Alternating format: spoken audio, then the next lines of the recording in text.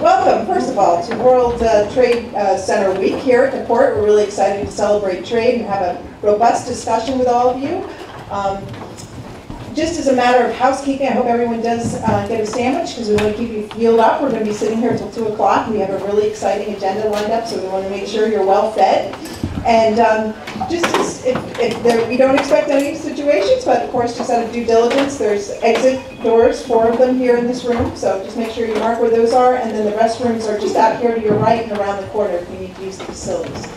So without further ado, we are going to get underway because we have a lot of dignitaries in the room with us, and we have a lot to talk about and really celebrate trade. So I am going to call up the Vice President of our board to make our opening remarks. Please join us in welcoming Marianne Rooney, Commissioner Marianne Rooney.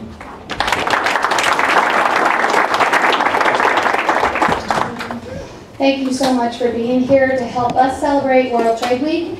And we are honored that all of you took time out of your day to be with us as we embark upon the conversation today. I know that it's going to be an exciting conversation.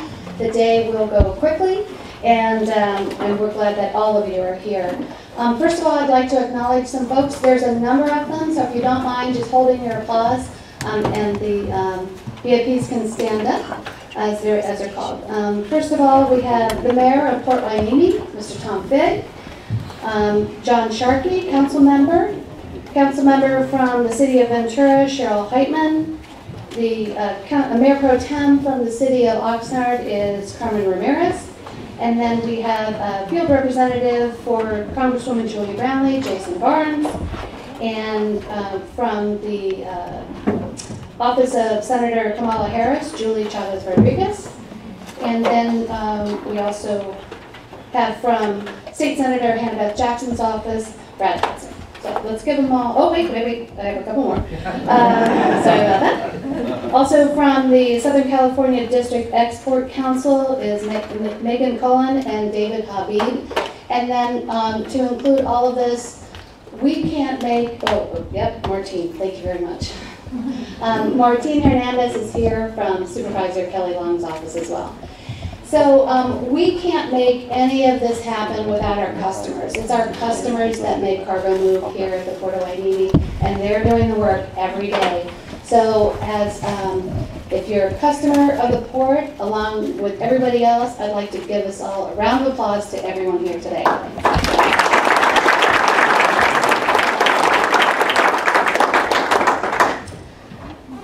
So we know that e-commerce is a profound force in the international marketplace with an effect on business located all over the world.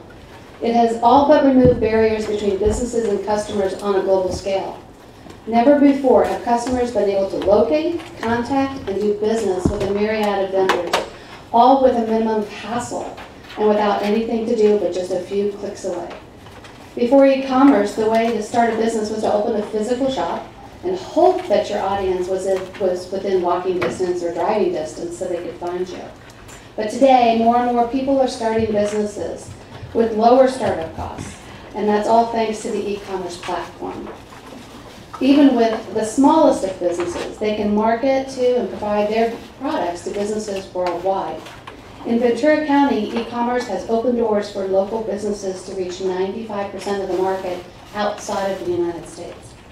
Not only has e-commerce changed the landscape for emerging businesses, it has opened significant doors for established companies to expand to a truly global marketplace.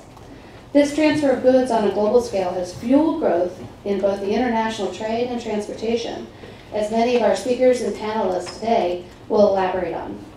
E-commerce has altered traditional relationships, fostered new supply networks, and forced businesses to adapt with improvements in everything from efficiency to fulfillment times. Today, the challenge at hand is to keep up with the new digital trends and technologies to make sure that the marketing and fulfillment efforts stay one step ahead of intensified competition as we all try to reach the 3.7 billion internet users worldwide. I would argue that e-commerce is the single most powerful change to the business environment since the invention of the automated production line. Disruptive technologies that change the landscape of business has always been greeted with both caution and hope. But e-commerce is beyond disruptive. And at the very least, it has shifted paradigms of commerce. At the most, it has been revolutionary. It impacts both developing nations and powerhouse economies. It crosses economic, political, and cultural barriers, and it breaks down the walls in the marketplace. It opens up a world of opportunity, literally, and it shows no signs of slowing down. So we'd like to thank you all for being here to celebrate with us, and I first would like to call up the Mayor of Port Hueneme for his comments. Mr. Fitt.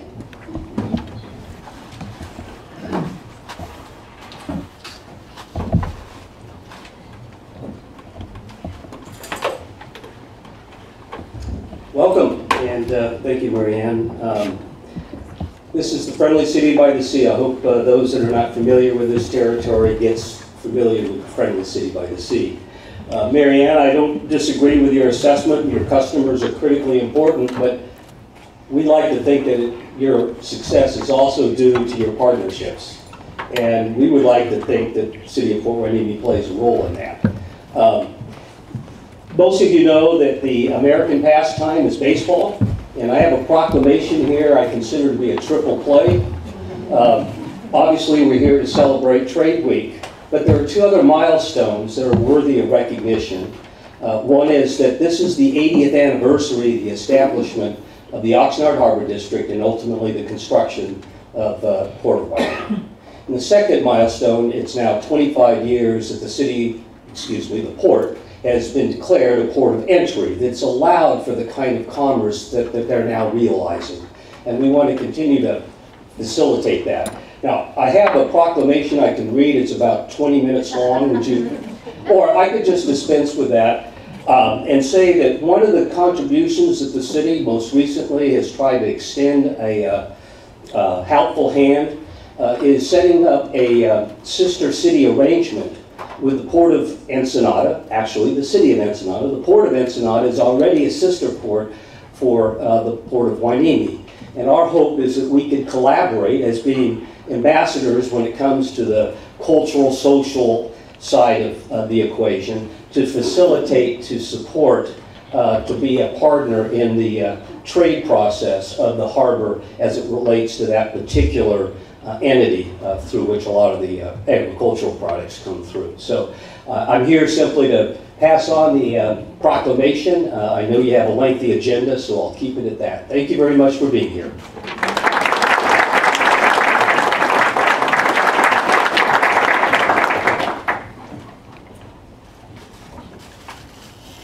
So we're going to move right into the meat of our program, and our first panel is with our customer panel, and Donna Lacayo, who's our Chief Commercial Officer, is going to moderate this panel. Donna's been with us for 3 years now. She's been just a fresh of breath air when it comes to business development. She's really stimulated a lot of new activity here. We've seen take-ups in business, and she's just a go-getter, and we're really pleased to have her on our team. So with that, I'm going to turn it over to Donna to moderate this session. Thank you. Great to see everyone here today, a lot of new faces and a lot of old friends. I appreciate you coming today. I couldn't have done all of this by myself. Thank you for the introduction. It's all about our partners and the entire port and just everyone that's here today. So thank you. So I have a quick update on how our trade is doing here at the port, and then we'll move into the customer panel. So here we go. How are we doing? Things are great at the Port of Hueneme. Cargo segments, as you know, the largest cargo segments we have here are fruit and cars. In the last fiscal year, we saw about 60% of our revenue to come from cars. And as far as fruit, we'll see it in the next chart here, it's actually grown a lot, especially the fresh fruit exports, which we'll celebrate here today as well. Revenue-wise, we are forecasted to do about 1.5 million cargo tons this year and about 15 million in revenue. And as far as auto imports and exports, we had our best year ever in auto imports and exports in fiscal year 2016. About 340,000 cars, 37,000 of them were exports. That was great. For the fruit side, this is a great story. We see the bananas coming right back up, over 580,000 1,000 tons projected. And also with the introduction of brand new service, Sealand, we're seeing a lot more fresh food imports and exports, over 40% projected growth in just fresh food segment for this fiscal year. Also seeing great support from Yara fertilizer, has grown over the last year or so. And what are we up to here? What are the projects that we're busy with working to improve the port to make sure that it continues to carry all the business and more? We're dredging, we're at 35 feet right now, we're going down to 40 feet. This project is starting in September.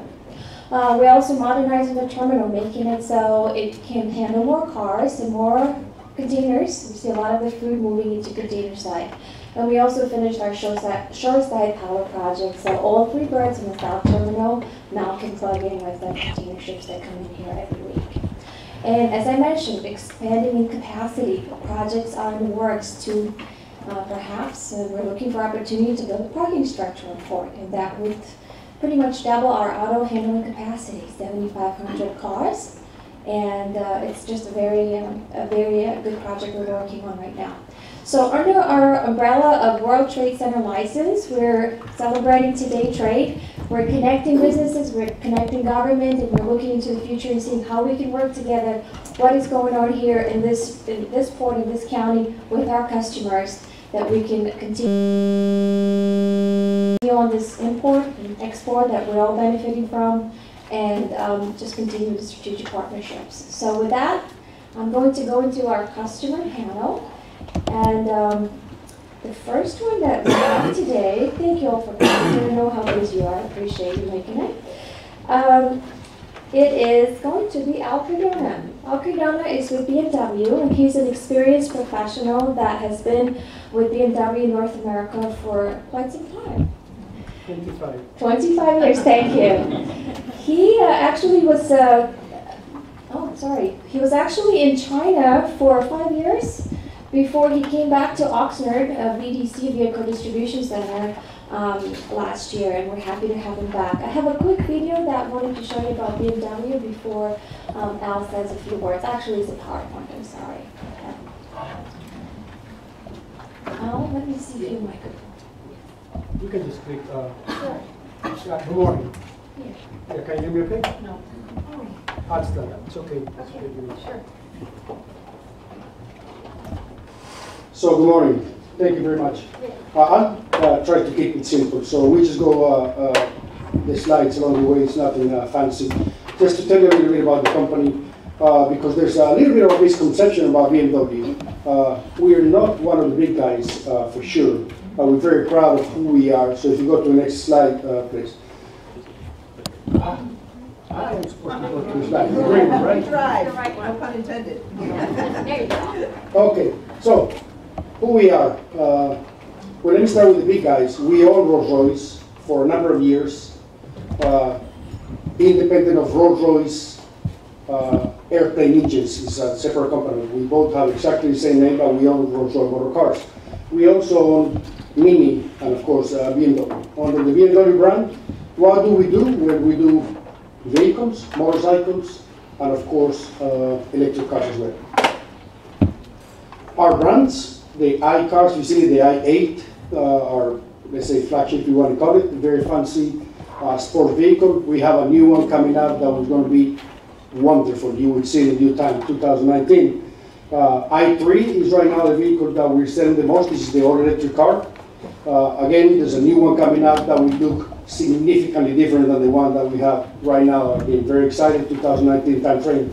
Of course, BMW, GKL stands basically for the large vehicle, the 7 Series and the 5 Series, and we continue to sell those cars.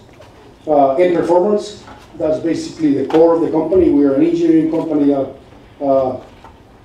builds perfect cars for hunting, and I'll stress that. We really do. That's what brings us apart from the competition. We have very good competition. We respect our competition. That makes us stronger as well, and actually they bring some of the cars to the port. Mini, of course, I already mentioned that, Rolls-Royce, and then motorcycles. Motorcycles are, all of these vehicles are brought to Hueneme except the motorcycles. Those are brought via New Jersey. Technology-wise, we are at the forefront. BMW participates and invests heavily into technology, intelligent assistance, electromobility, fuel cells, high power engines, high efficiency engines, so on and so forth. And then environmental. We try to do everything as green as possible. All of this is public information that you can see. But this is about trade. So we've been here for about 29 years, if I'm not mistaken, to Port Hueneme. We own the facility just up the road from here. We have 24 acres, and we just entered into an agreement with the port where we will purchase about 9.5 acres within the next couple of years or so. We're very excited about that. We've been here and we're here to stay. Six is the number of countries where we import from: Germany, Austria, the Netherlands, England, South Africa, and Brazil. So all of those are countries where we produce our vehicles and bring it through Port Hueneme, along with some other ports on the East Coast. In addition to that, in 2019, we will bring vehicles from Mexico, from our new plant that is being built there. Those more than likely will arrive by short sea from the Pacific coast. And then we also bring cars from South Carolina. We bring those by rail, and they come into our facility across the street on the Harbor District rail afloat. We have about 125 employees that process our vehicles with one of our service providers. Our core business has changed significantly, will continue to change, will continue to change, and that is related to accessories. We now heavily accessorize our vehicles, so e-commerce. We will sell a customary vehicle that they can order online to one of the plants that I just mentioned, and it takes 7 weeks, 8 weeks from the time that they place the order to the time that it arrives here. During that time, we will reach out to that customer and we could upgrade the vehicle, e-commerce. By the time he or she receives the vehicle, then they could have new fenders, new spoilers, new rims. The list is endless. It's a really big business for us. It's the one that has increased the most for our workforce. So, to make it short, again, we've been here 28 years. We're not going anywhere. We're here to stay. We are investing. I'm very excited, and we really appreciate working with the Harbor District. Okay? Thank you very much.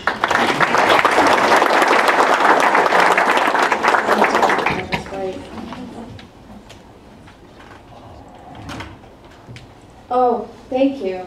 Just a quick note here. There's a fact Kristen reminded me to mention that BMW is actually a German company, but they are one of the largest U.S. manufacturers of cars. The X1 BMWs are made in South Carolina. And you are the largest exporter of U.S. manufactured vehicles that is set up in South Carolina. So it's a global business. Export, sorry, to 57 countries. To 57 countries from South Carolina. Next, we have Raquel Cano. Am I saying that? Thank you. Raquel Cano is the Port Operations Manager for Chiquita Brands International. She is a product of the tropics. Can I say that? A very good one. Her career with Chiquita began in 2005. When she was selected to participate in a training program for recent college graduates. Through her hard work and perseverance, she soon climbed the ranks and she was offered a position for quality control supervisor, and she was overseeing a lot of Costa Rican farms there. 4 short years later, she would again be promoted, and the time she would find herself responsible for all Chiquita operations and distributions out of Hueneme. We're so glad to have you. Not only Ms. Cano is very effective at what she does, but she's also continues to give back to the community. And we really appreciate you being here today. So if you'd like to say a couple of minutes about Chiquita. See if this works. Can you hear me? No. This is very intimate. Now can you all hear me? Yes. Okay, well thank you for that introduction. It was very nice, and sometimes you don't see yourself like as other people, so thank you so much. Like Donna said, I've been with the company now for almost 12 years. And as you all, I don't know if like you all know or heard Chiquita, the company has been around for more than 100 years. We started in United States in a little like person, like a little again, someone else's head. Then it moved to the tropics and expanded. And now the company has around probably 25 own farms, and then also other farms that we purchase product. From Mexico down to Ecuador is where we produce our bananas. That is the main, the core business of the company. We also have salads, pineapples, and other products, but bananas is the core business. Also, we have ports along the United States. We have 5 different ports. Hueneme is the only port for the West Coast. And it's where we bring our fruit and we distribute through, like I said, the West Coast, Canada, Alaska, and some other states like Colorado, Utah, down center of the country. We've been in Hueneme since 2004. We came from Long Beach in November 2004 as a bulk cargo. For the time frame 2004 to 2012, we were bringing bananas every week as bulk cargo. In 2012, the company decided to make the change because it was going to increase quality, it was going to increase volume. So we increased around 50% of our volume just moving from pallets to containers. And we've been doing that for the last 5 years. And now, I don't know if you heard, a couple of years ago, the company was public. It got bought by a financial group called Cutrales Afra. And these new owners are putting a lot of effort to grow the company. And they're proud of the brand. They want to increase sales. They want to increase their impact, not only as a banana company, but also helping communities. And that's what they want with the growth. A year ago, we moved out we were in a third-party facility, and the company decided that doing our own business, controlling our own operation was the way to go. Now we employ 30 people, along with the people that we employ while we're having our shifts here. We bring one vessel that now is Chiquita's own vessel. We were chartering before, and now starting in January this year, we are having our own vessels that are called Hueneme. And I'm sorry. And we bring around 300 containers a week. That is like 16,000 containers a year. That, if you put it in tons, it's like around 300,000 tons a year that are coming through Hueneme. And 30% of what we export here is commercial cargo that we also want to increase. And we have a full team of sales representatives in the West Coast trying to increase their business and also get more partnership with the tropics. Our main markets that we bring here is Mexico and Guatemala. That's where the bananas come from, and that's where we are exporting also all of it.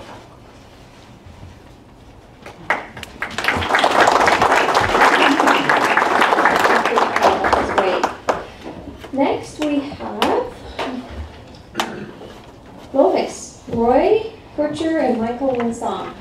Clovis are the importers of Hyundais and Kias, and they also are exporters of a lot of US-made vehicles like Chrysler, GM products, some Hondas and Toyotas.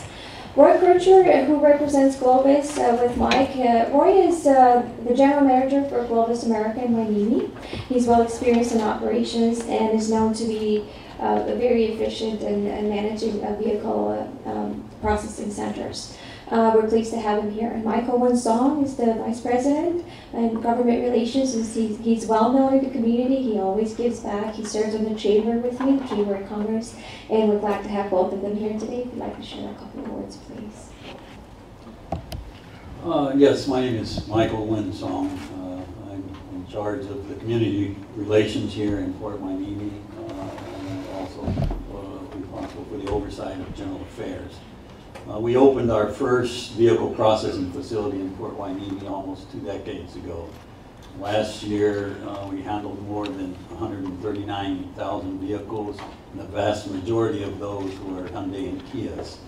Our company has continued to grow and is now part of a national logistics provider and subsidiary of Hyundai that supports various areas in the supply chain management, and we expect to reach approximately 200,000 units this year. In addition to our operation here in Port Hueneme, we also have four other locations now.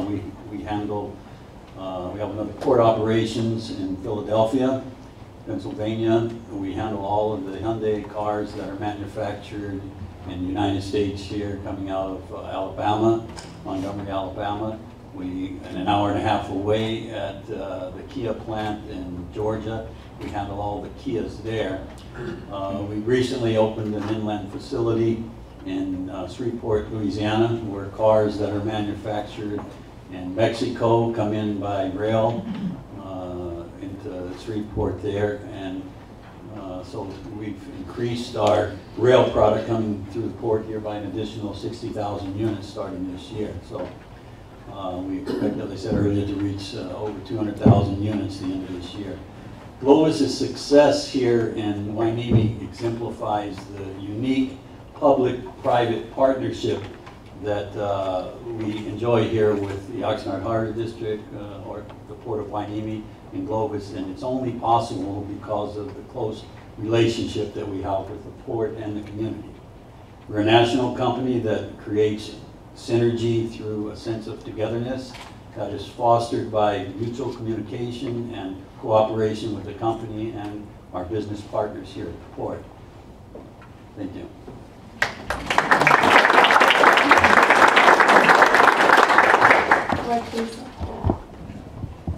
Yeah, I think Mike pretty much said it all. We've been here for quite a few years. I've been with the company for about 6 years. We've had some great growth in the 6 years that I've been here, and we anticipate that growth to continue into the future.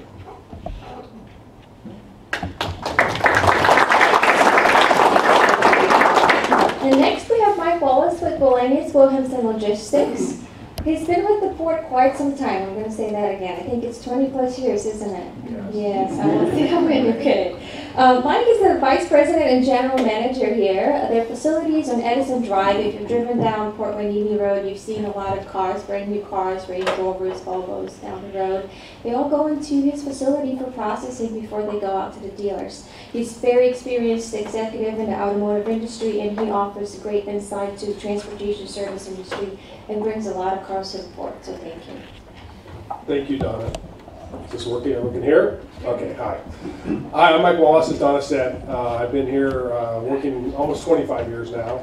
I don't know where the time goes. I think I was kidnapped as a youth here in the area. But anyways, WWL is actually, our core business is actually ocean service, and we're a vessel operator. One of the biggest, or the biggest actually, vessel operator in the world with ro-ro vessels. What's a ro-ro vessel? That's a vessel that is like a big parking garage on the water, and anything that can roll on and roll off, we put on our vessels. Multi-story vessels that the decks are movable, so you can take high equipment and bulk type cargo, as well as automotive and auto and truck products as well. So that's our core business, and the ocean side has been around for a number of years, hundreds of years actually. We started in Sweden and Norway with the two families merging, Wilhelmsen lines and Wilhelmsen lines. And the first vehicle processing center that the ocean business developed was here in Port Hueneme. That was our own standalone facility. So in 1992, we opened the facility down the street, as Donna mentioned, and right there we have 65 acres that we own and operate.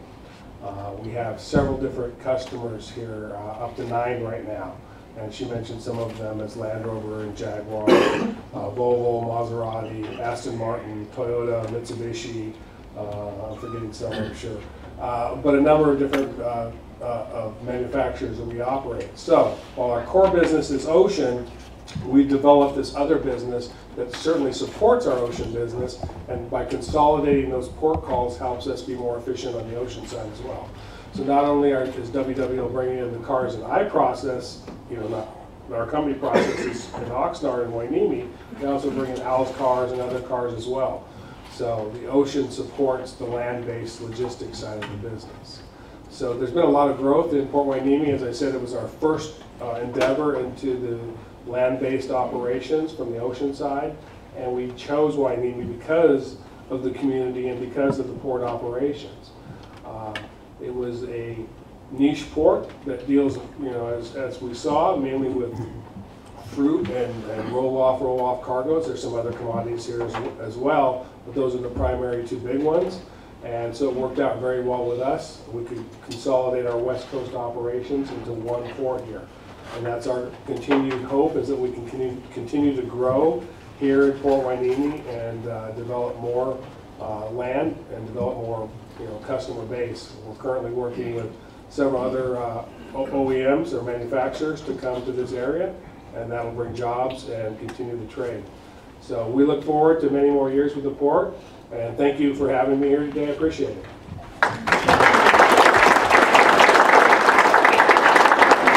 And last but not least, we have Casey Dexter with Ports America stevedoring.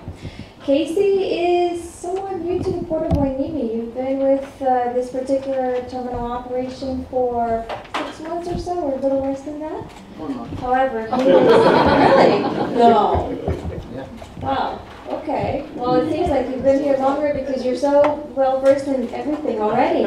But Casey's not new to this. He's been with Ports America for some time, and he actually is a graduate of the Bachelor's in Logistics program from the United States Merchant Marine, and he came to us from port operations in Savannah. He also holds the title Lieutenant Commander in United States Navy Reserve and has worked for Ports America for over 13 years on both of the coasts. So we're pleased to have him today. Casey, please. Thank you, Donna. Good morning, everybody. Ports America, if you did not know, is the premier terminal operator and stevedore in North America. We couldn't do this without the partnership of the port and our strong partnership with the ILWU and ILA. We operate in every major port in North America, everything from bulk cargo to break bulk to autos and containers. Here in Hueneme, we own the 2 cranes you see out there. We do all the container work here, roughly 50,000 lifts annually. That's also combined with 250,000 pallets and above. Our 5 major customers are Chiquita, Del Monte, Sealand, MOL, we do autos as well, with some high and heavy, and our military operations as well. We also are looking to grow our partnership with the port here and looking to expand with more cranes and additional container handling programs. And this concludes our customer and partners speaker panel. And next, we have Kristen. Yes. Yes. We understand you're very busy. Some of you may have to go right back to do some port operations, so please don't feel bad. Okay, we understand. So thank you for being here today.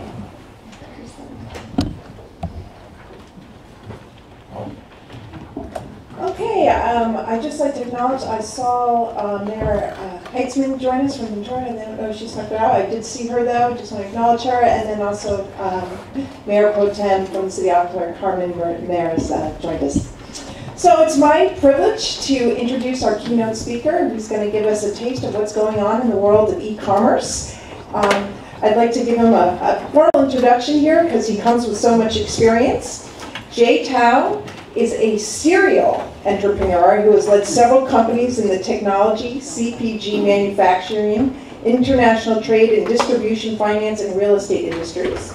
He started his career working for Arthur Anderson and Company as a tax and business associate, and later co-founded Sapient Consulting LLC, an information technology consulting firm focused on next-generation internet ERP applications and network infrastructure for the financial services and manufacturing industries. Since his technology background focused on the financial vertical industry, he later transitioned to serve executive and leadership roles at investment companies and later became the founding managing director of TMG Capital West and Ameritrust Asset and Capital Management LLC, private equity real estate investment firms, where he managed and funded close to $4 billion in transactions. Mr. Tao was a partner and board member of Scepter Corporation and Bridge Art Trading, leading international and trading and distribution conglomerates that represent and distribute industry-renowned and brand-recognized products throughout the world.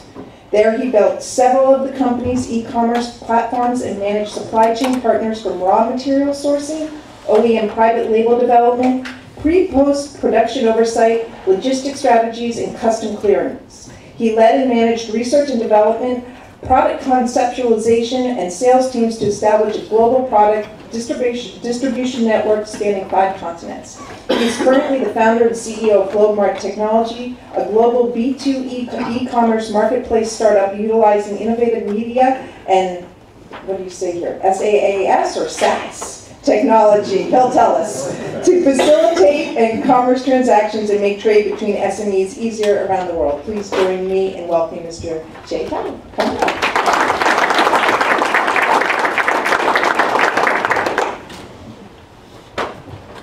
All right. Thank you, Kristen. Thank you, Porta Hueneme, for having me. Honored to be in this room with great, highly esteemed individuals. So today we're going to talk about, we're going to talk about trade and e-commerce and the trends and phenomenon driving global e-commerce. Now, Kristen told me I have half an hour to talk about this topic, which I can go on for days. So I'm going to cram as much information as possible and give you hopefully some great, valuable insight and takeaways for you and your organization. So let's get two of the most boring thing out of this presentation out of the way. Number one is me. So I'm Jay Chow. Kristen was nice enough to talk about my background. Done a lot in supply chain, a lot in e-commerce, a lot in technology.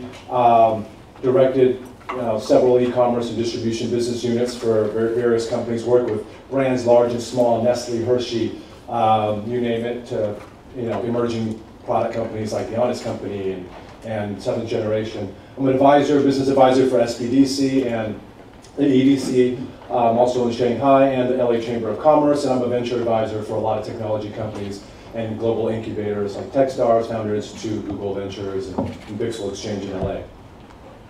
So the next boring thing is talk about some stats. So B2C e-commerce sales worldwide, obviously we've come a long way. Next year is projected to be $2.3 billion, trillion dollars actually, in sales worldwide. Let's look at some countries kind of leading the way. United States, China, United Kingdom. Cross-border B2C obviously is led by European nations, led by the United States, the Nordic nations. We'll talk a lot about cross-border trade. That's going to be a highlight of my conversation with you guys today. Asia Pacific is a leading region for e-commerce sales, representing 33% of total global e-commerce sales, and trailing that is North America and Western Europe. B2B e-commerce. Forrester is forecasting that B2B e-commerce sales is going to reach $1.1 trillion by the year 2020, and 30% of today's B2B buyers complete at least half of their work purchases online. So intelligence in e-commerce. So I'm going to talk about little snippets of drivers that are really affecting and providing a catalyst to this change in global e-commerce. One of it is intelligence in e-commerce and this demographic that we call millennials. So recent studies turned out young people don't want to talk to merchants, right? They want to do their shopping through mobile commerce. They want to shop online.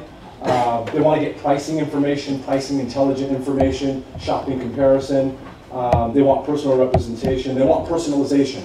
So a la BMW has talked about They want to customize and tailor solutions and products to these young millennials. Adidas, Nike, they're all jumping on the bandwagon to provide customized shoes, customized apparel, customized clothing. And that's what these young millennials, which are the future consumers of the world, are demanding.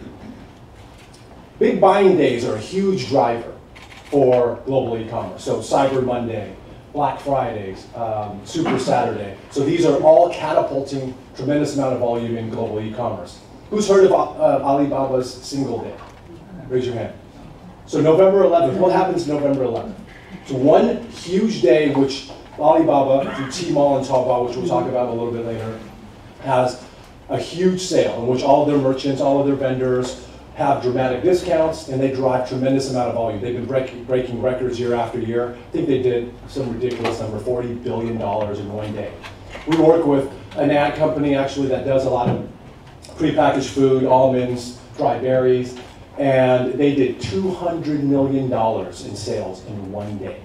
One day through Alibaba's Singles Day. So that's a huge phenomenon. E-commerce platforms, Magento, Shopify, BigCommerce, these are all what we call hosted shopping cart solutions.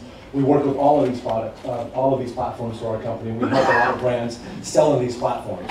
So a small, medium-sized merchant, factory, brand can easily hop on this platform, pay $30 a month, and instantly build within hours or days an e-commerce storefront and start selling to consumers online. So this has definitely propelled the growth of e-commerce. So we're going to look at some e-commerce trends. One is global growth.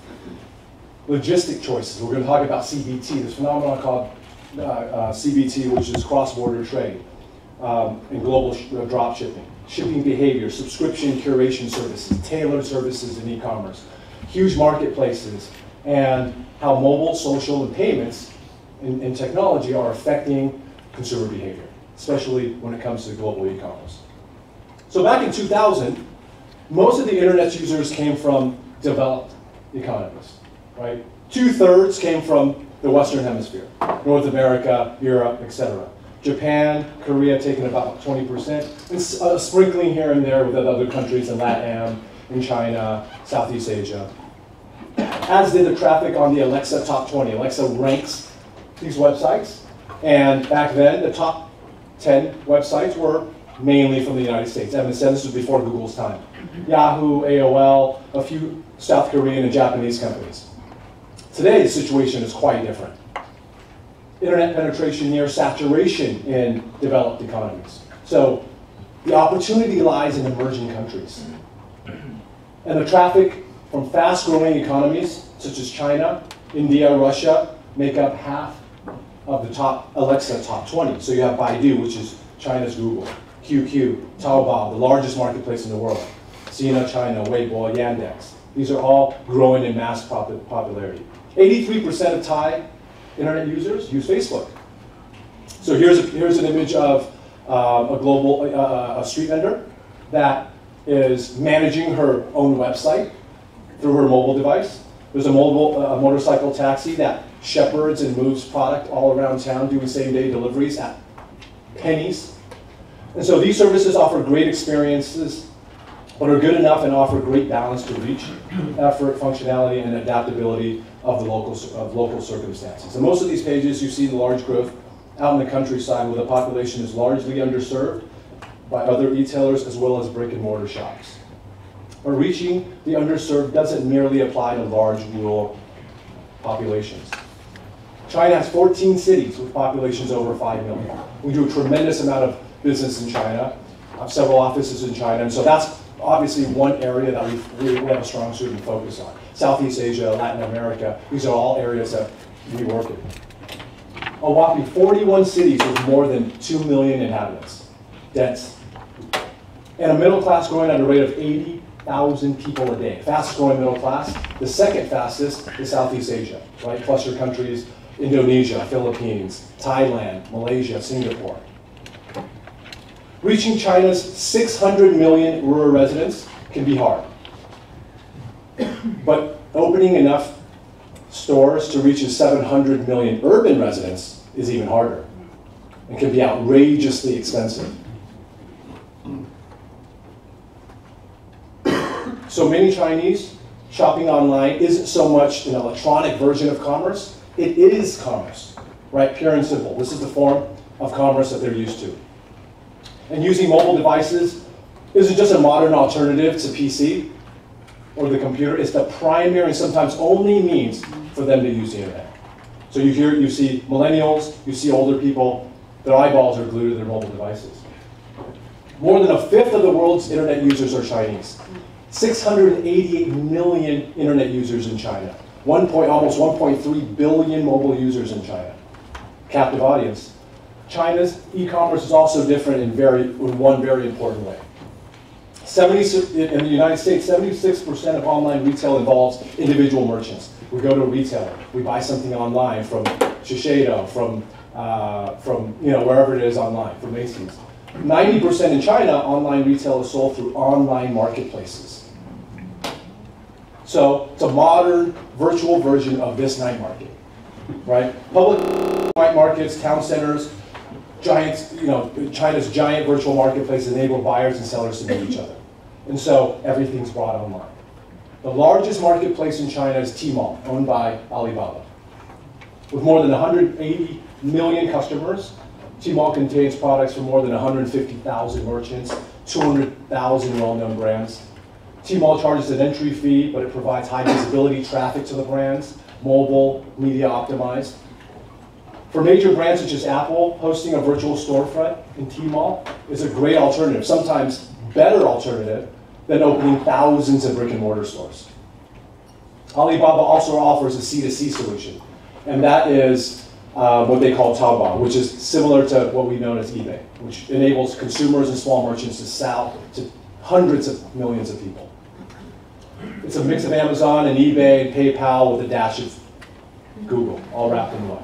And yes, this family of sites enables consumers to shop for a wide range of products that might otherwise be unavailable in the regions. Yes, Tmall can sell a Peugeot, it can sell a Lamborghini. We do a lot, one of our partners is OCJ, which is an online TV home shopping network. They do a tremendous amount of volume online and on the internet. And they sell things from that evening's dinner item, fresh chicken breast, fresh broccoli, spinach, all the way to the other side of the spectrum. They'll pull up BMWs and Porsches and people are dialing for dollars buying on TV and online. So it's a wild west out there. Retail e-commerce in China, it grew from almost $500 billion in 2014. Now it's going to reach $1.6 trillion by next year. In 2019, in a couple of years, 1 out of every China's retail dollars are going to be spent online. The highest in the world. In the US is about 10% or so. China is going to be close to 34%. What products are they buying? Well, number one tends to be fashion, apparel. Women drive consumer purchasing behavior, so apparel is a very, very big category. But we work a lot with fresh food in the ag community. We work a lot with prepackaged consumer products, consumer electronics, baby products. These are all emerging categories that are hugely high in demand. Lifestyle-based products, very, very much high in demand. So the Chinese marketplace model has already slipped beyond its borders. Jumia, the largest online shopping mall in Africa. Most people don't have phones, but there are only 3 malls per 200 million inhabitants. It's a unique time and a great opportunity to leapfrog online. Tons of marketplaces. You have Amazon China, you have KG-Port, you have Dangdang, you have Suning, VIP Global, you have Yihaodian. The world's largest e-commerce sites, Amazon and Alibaba, in the next 3 years will make up 39% of the global online retail space. The largest right now is Taobao, which is Alibaba's B2C internet portal. 601 million unique visitors on a monthly basis. Amazon's next, followed by eBay, Alibaba, Alipay. Rakuten is one of the largest in Japan. Flipkart, and right now is growing vastly. It's one of the largest marketplaces. It actually is the largest marketplace in India. So what's propelling all this, and what's going to happen next? Well, cross-border trade, CBT, we believe, is really the next wave to global e-commerce. And why is that compelling? Well, traditional international trade requires a merchant, a factory, a brand to work with distributors, work with a trading company. And they'll sell through the value chain that's extended. They'll sell through the supply chain and sell to other distributors in local countries and sell these products. And then ultimately sell to retailers who end up putting the product in the consumer's hands. Well, in the CBT model, you have these vast marketplaces that have attracted millions and millions and millions of traffic. And what do they want to do? They want to sell products. They sell products on an international scale, and it allows international distributors, factories, Chiquita, BMW, you name it, brands, to sell on these platforms and drop ship directly to their customers. Mature supply chain networks, mature logistics, mature consolidated shipping have allowed companies to be able to sell directly to these marketplace customers at a fraction of the cost. Why do they want that? Why do consumers around the world want these type of products, want these lifestyle products? One, because they believe it's high quality.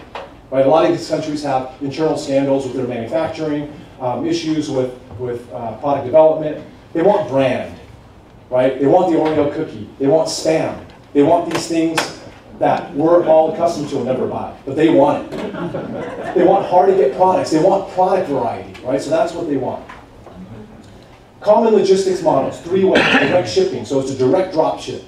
I put products on Tmall, someone buys it on Tmall, I ship directly to the customer, okay? Sounds easier than it is, but ultimately there are some nuances to the game. Batch shipping is when a merchant, a product, a factory, a product company can ship to a cross-border distribution center in batches, and then it's shipped into China. And then the third is bonded warehouses. So there's bonded warehouses set up in a lot of free trade zones around the world. South Africa, Australia, Brazil, China, Korea, etc. And orders are fulfilled directly within their local region.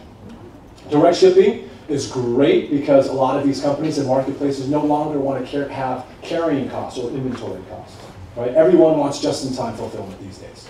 So it's a little bit more expensive because someone in China or Korea has to buy a product and wait for the product to come from the United States. So it could take anywhere between, we've seen that come down to about 3 to 5 to 6 days, but there's no inventory cost. So people in the supply chain, people in the value chains, distributors, and retailers don't have to worry about carrying inventory.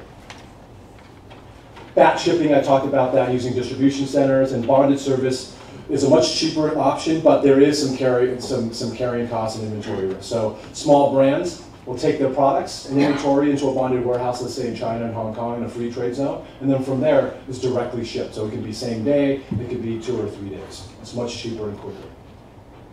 Tmall is obviously, I talked about the Alibaba's huge marketplace, and they've launched Tmall Global. And Tmall Global is focused strictly on CBT direct dropship. So they work with brands such as Kraft and Hershey and Nutella and Starbucks, and these companies here in the United States can post products onto their platform, they sell it, and do a direct dropship model.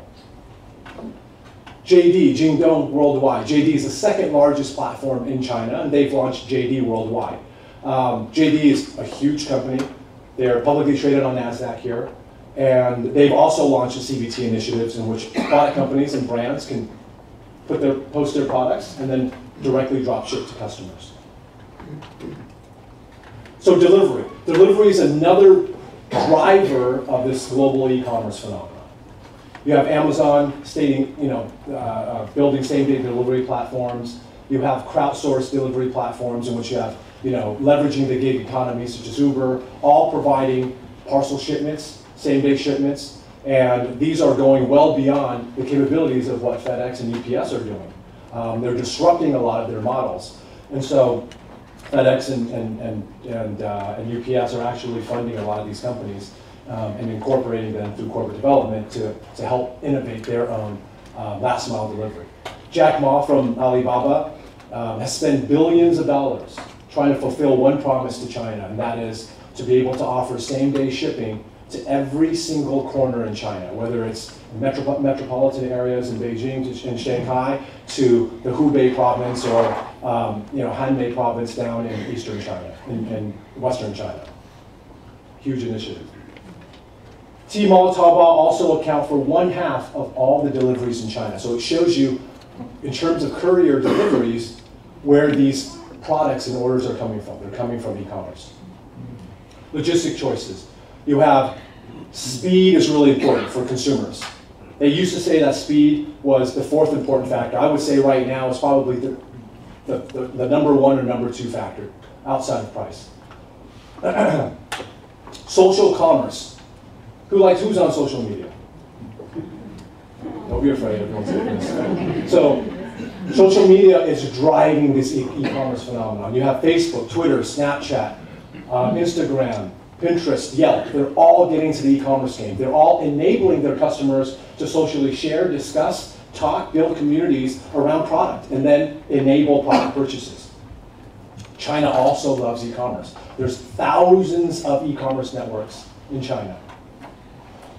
But the most popular social media in China is not just a website, it's actually a platform. WeChat. Who's on WeChat? Who has WeChat? Okay, if you don't have WeChat, download this right away. One of the most popular is WeChat.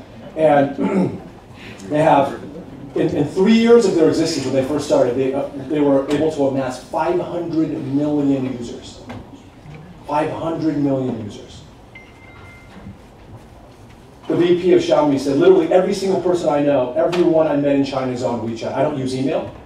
I don't use the phone. I don't use chat. I don't use SMS. I only use WeChat.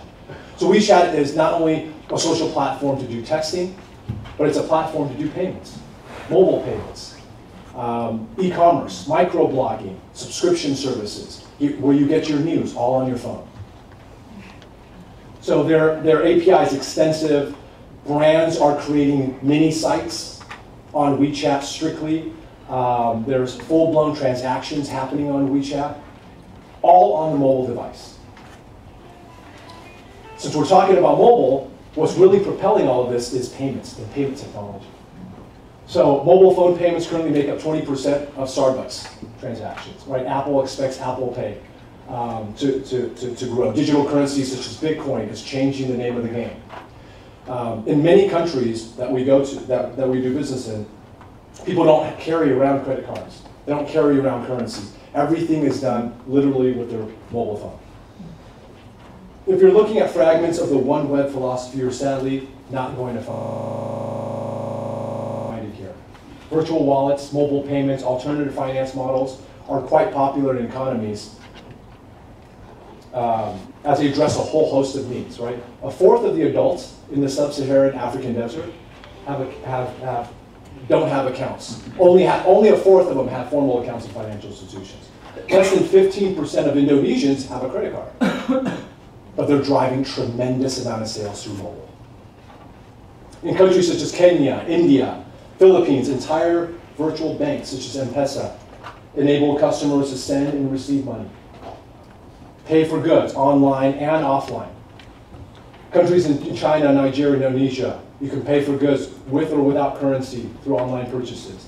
And with so much e-commerce taking place in giant marketplaces, what about the fear of counterfeit goods? So Alibaba created Alipay. Alipay was created to really increase trust and create and provide a platform in which offers as an escrow service to release payment once goods have received. So Alipay is very similar to PayPal.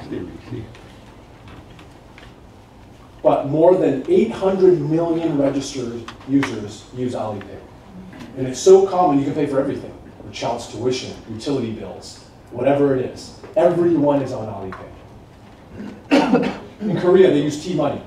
71 million of these virtual tech cards are being used for 50 million people around the country to make purchases. Octopus is used in Hong Kong, 20 million cards in circulation. So decades-old mobile technology is now migrating progressively towards these relevant type of payment methods. These brands, consumers, are merely leapfrogging desktop, leapfrogging finance, leapfrogging physical retail, right? They inhabit a giant, rapid prototype of our future. Alipay, a few years ago, had $150 billion in transactions, just in that year. PayPal only had $25 billion. Just this year, they surpassed $400 billion in transactions. Mobile commerce, this extends itself to mobile commerce. So everything's done on mobile, right? Mobile transactions are expected to climb to $142 billion next year, according to Forrester. The share of online to mobile shopping experience, back in 2011, mobile was a fraction of online shopping. But by next year, it's going to surpass online shopping on desktop and retail shopping. Mobile activities. Where we're seeing growth everywhere. Holiday shopping, 1 in 4 orders was through mobile. People looking for mobile couponing, 40% seek mobile couponing. 65% get all of their marketing emails through mobile. 51% use mobile purchases through their smartphone. Skip that a second. A future inhabited by people for whom the words offline, online, and mobile have become irrelevant. The little baggage to weigh them down, they can't ignore what's normal and turn constraints into opportunities. The cool thing about prototypes is that they're allowed to be a little bit crazy. So Russian e-commerce brand Lamada has turned poor postal infrastructure into an excuse to do something different. So Lamada sends sales agents directly to consumers. Right? They have uniformed men bringing clothes, they custom tailor it, they take returns, they process the payments right there on the spot. Right? In Korea, this is a crazy phenomenon happening. Grocery stores are embedded on subway platforms, right? Projected on the subway screens. Where QR codes are scanned and people waiting for the subway literally scan their items. By the time they get home, they have everything in their doorstep. They have fresh chicken, lettuce, they have milk right there in there. So people are in the subway, they don't need to go to the grocery store. The grocery store is projected on the walls as they wait for their subway.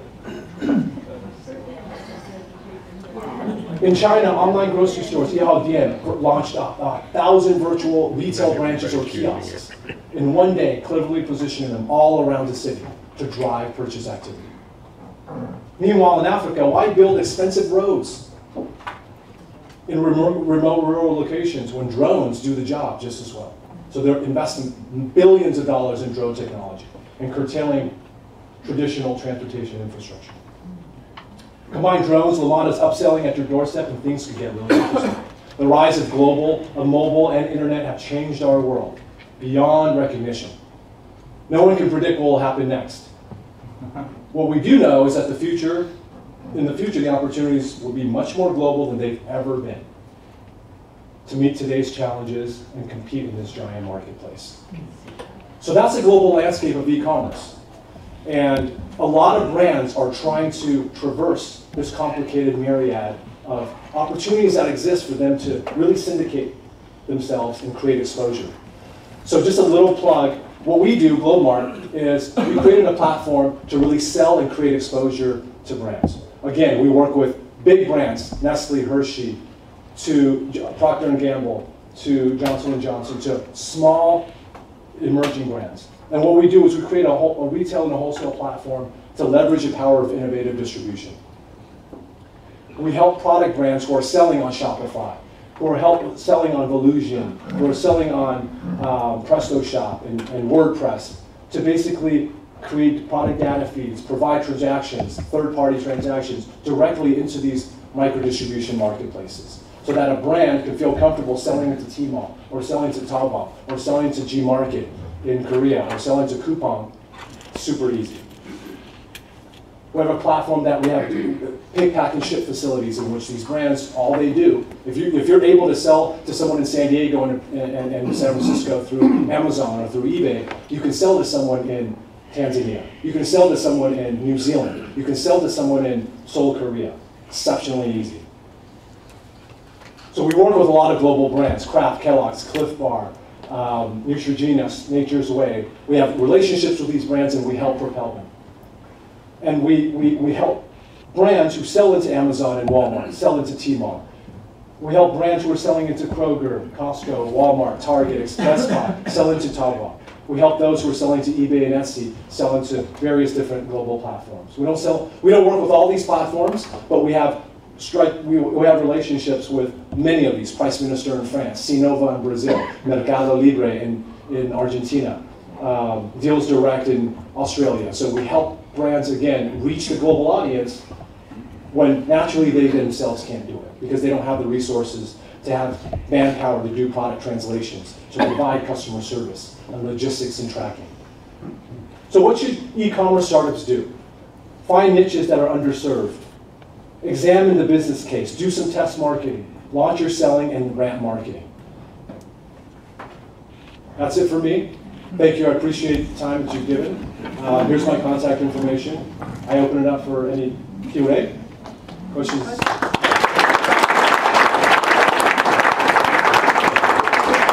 sir.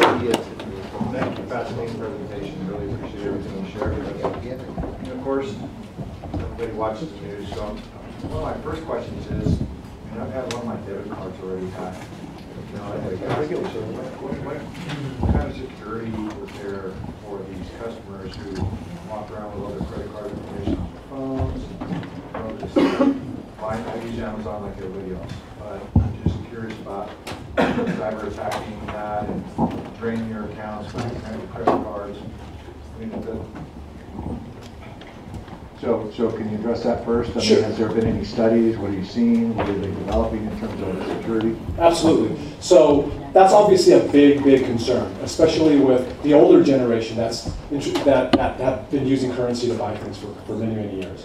So all of these companies are investing, obviously, billions of dollars in preventing cybercrime, in authentication technology. In China, in Indonesia, we're seeing in Latin America, a lot of these companies are leveraging their relationships with big banks and insurance companies and providing tremendous amount of insurance behind potential identity theft. And these type of assurances are making younger generations like millennials more apt at using kind of these technologies.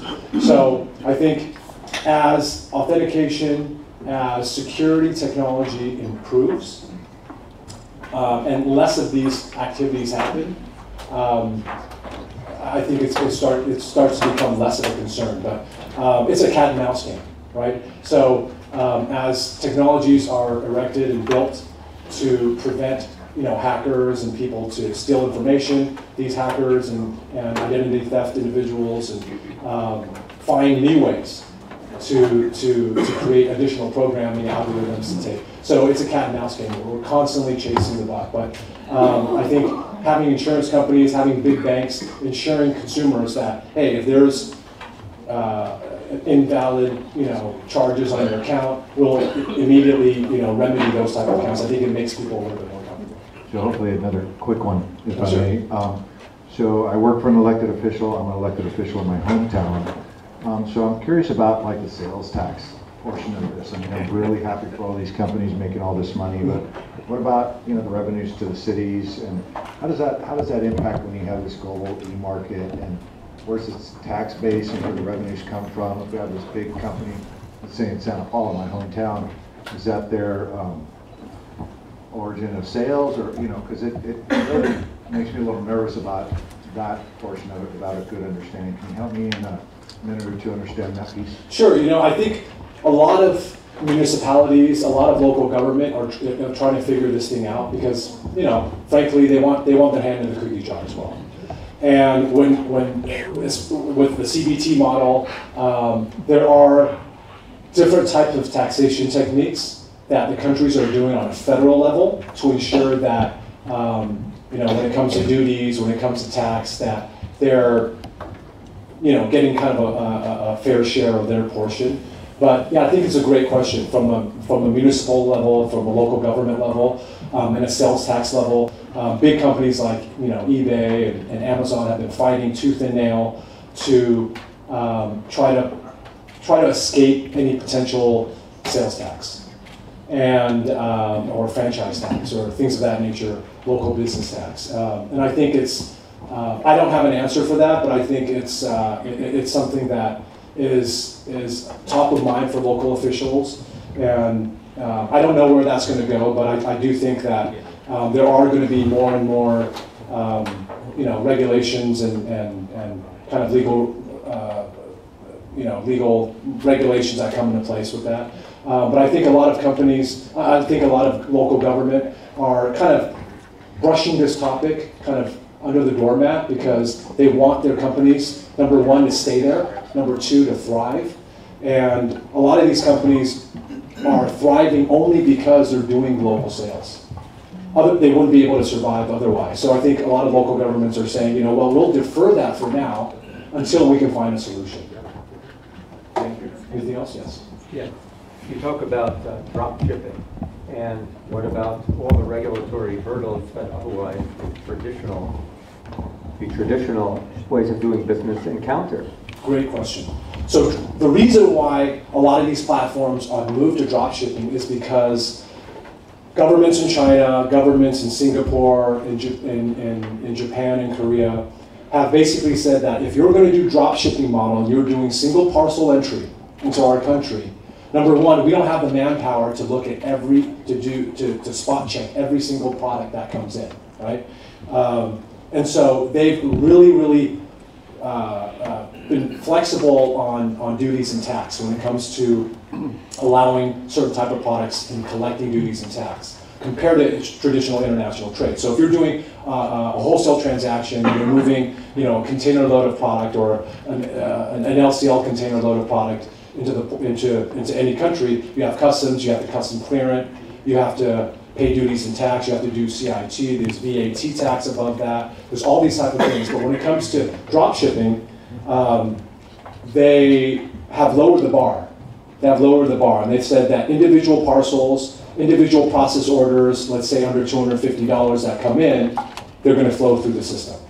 Does that mean that phytosanitary and other things that would go to food, etc., are going to be waived? Yeah, yeah. We move a lot of product through CBT and phytos and through global dropship, and no phytos, no certificates of analysis, no no COOs. I mean, these are just single parcels, and they just kind of let them right into the country. So you can go to Tmall, you can go to Taobao, you can see GNC vitamins. You can see products traditionally would have a very difficult time entering the country. Supplements, nutraceuticals, right? Some ag and food products, but you're seeing them being sold left and right because of CBT.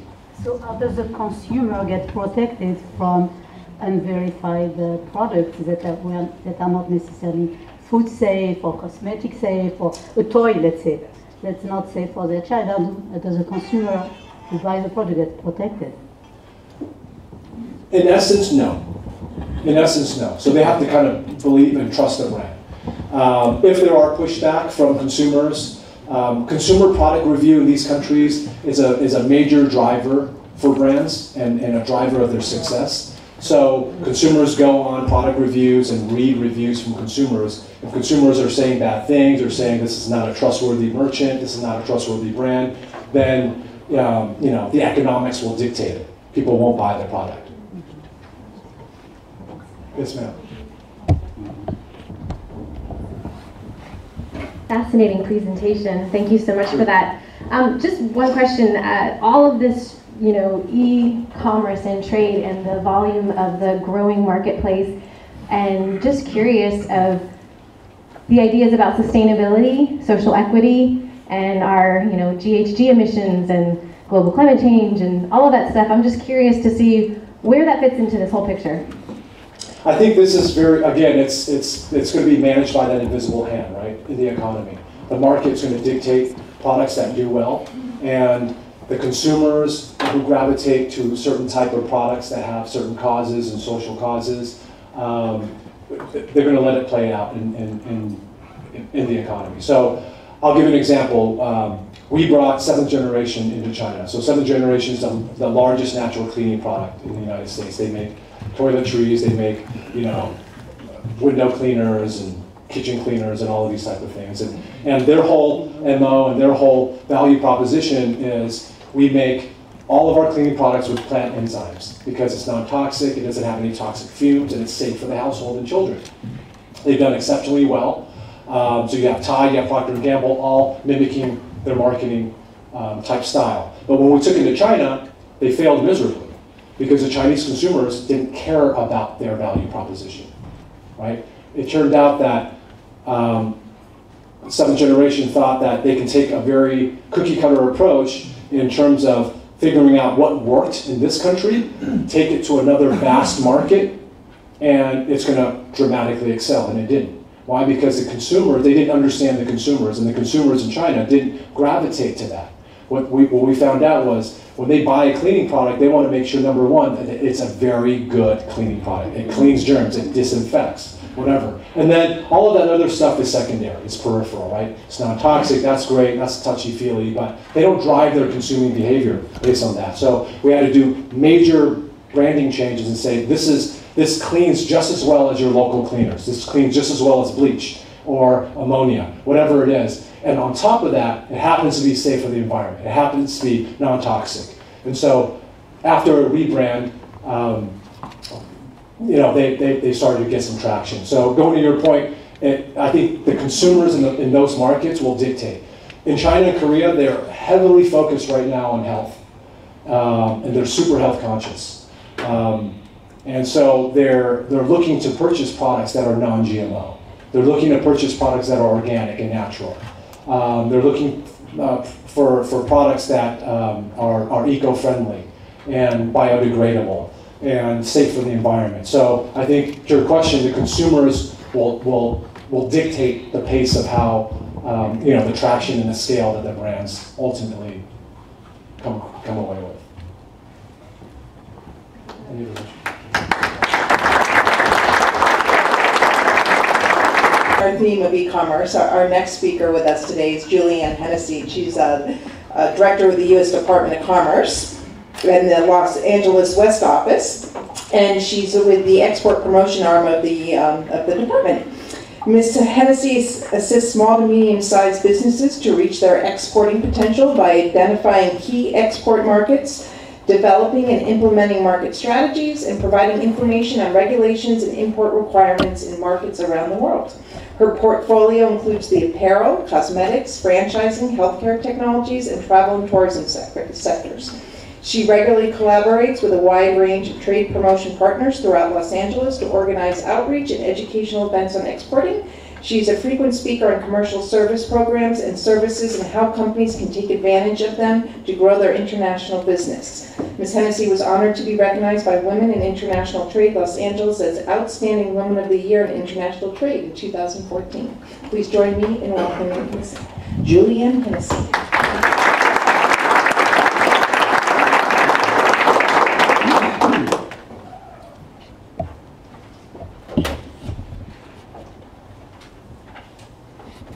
Good afternoon, everybody.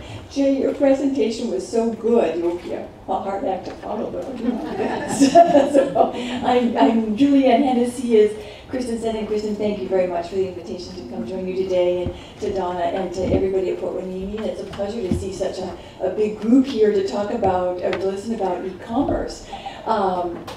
And I'd like to just take a minute to introduce my colleague, Jerry Vaughn, who sits here at the Port of Hueneme. So he is the director of this office and of course covers Ventura County and beyond. I have my two colleagues that are here with me from West Los Angeles, Cynthia Torres, who can raise her hand because she's also focusing on e-commerce, so she'll be a great contact for you, and Eric Olson, who is a commercial officer. He's here in my office for a year, and he leaves in September, and he will go on to Monterrey, Mexico. But he has come from South Korea, from Recife, Brazil. He opened the office in Angola, Africa. So he has quite a bit of experience as well. So we're here from the government, and we're here to talk with you about what we are doing in the e-commerce space. But let me just take a minute now and move my slide here. There we go. Just, if you are not familiar with the commercial service, if you'll just allow me to just indulge me for a minute to give you a brief overview of what we do. And as I said, we are the federal government. We are the export promotion arm of the U.S. Department of Commerce. So our sole reason for being is to assist businesses to grow their business in international markets and to advocate for U.S. businesses abroad. And we also, of course, promote inbound investment to the United States, because obviously our job is to help businesses grow, to help employ more Americans, and so our goal is, or our job is really economic development. And we do that through a variety of ways, but mostly through our network of offices. Did I just go down? I'm sorry. There we go. Our offices here in the United States and around the world. So I'm from Los Angeles, from West Los Angeles. We also have an office in downtown Los Angeles. Of course, Jerry Vaughn is here in Ventura. We go all the way up the coast, all the way up to San Francisco, down to San Diego, and around the world.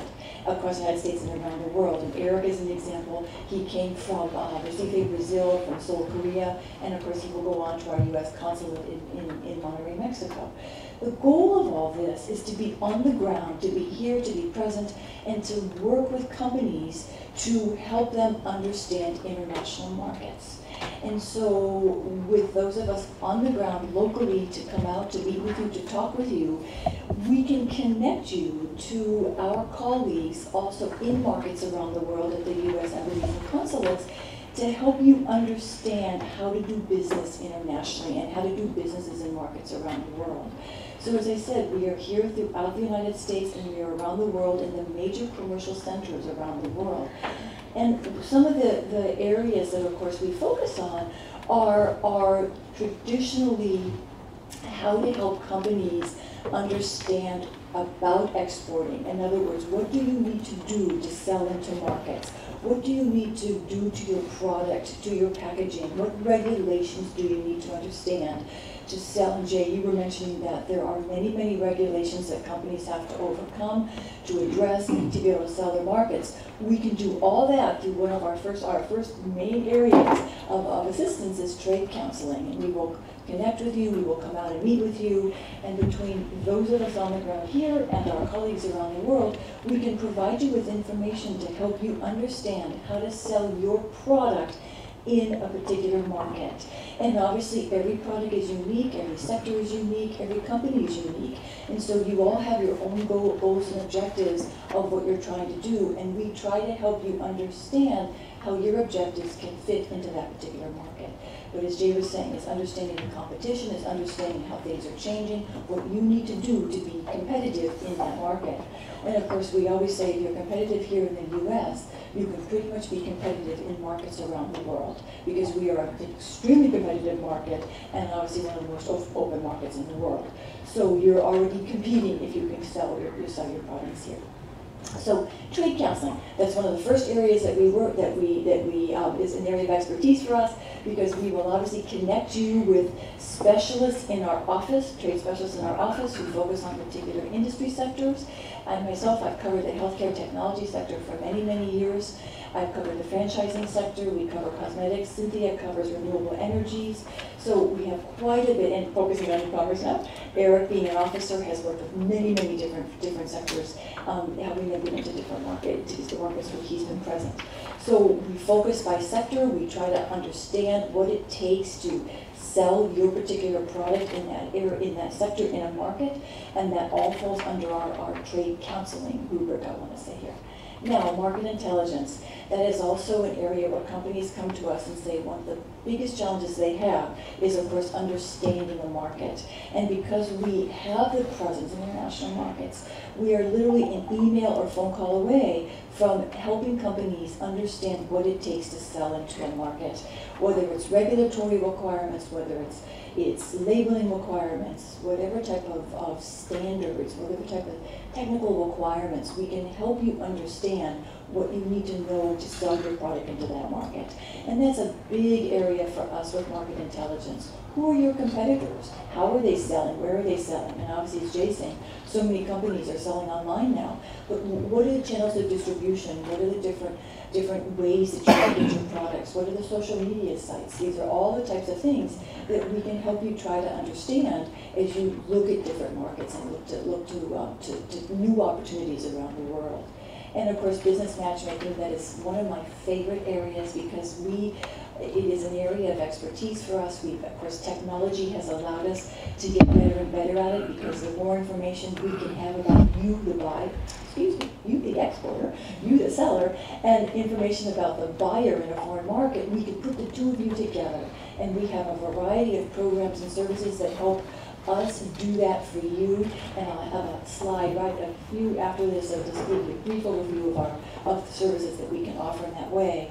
But it's a great way for us to put you in front of, or great opportunity for us to put you in front of potential buyers for your products.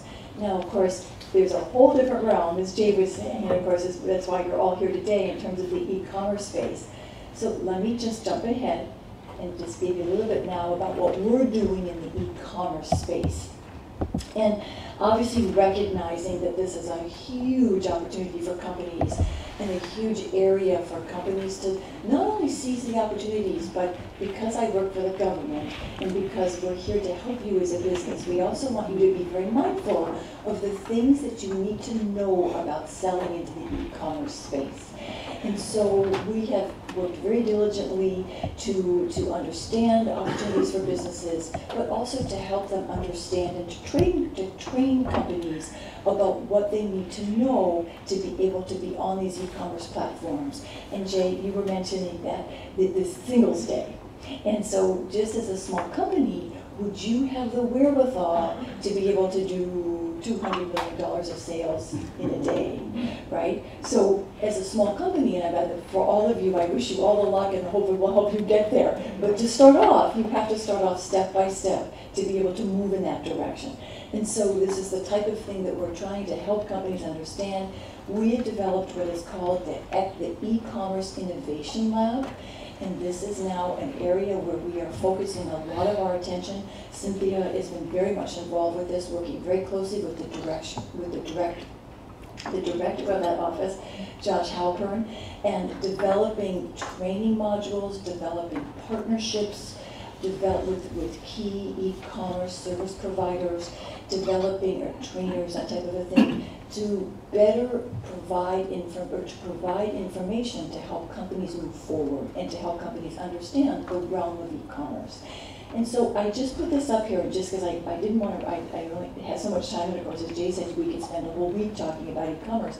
But I just wanted to point out to you the types of topics that if you go to export.gov, which by the way is the US government's export portal.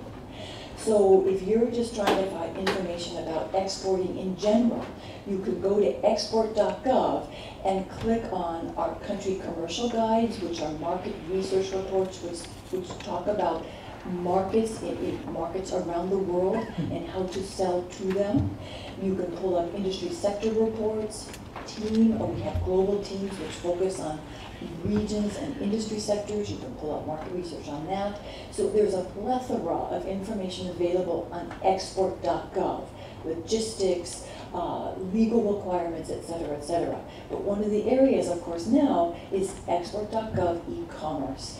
And you can literally click on each one of these topics, and this is just the beginning of the topics, and as Jay was indicating, there is so much to understand and to be aware of about e-commerce, but you can click on each one of those topics and not only read a little bit about what we would like to let you know about those areas, but also an additional list of resources, whether it's videos, whether it's additional clicks to get to another reference.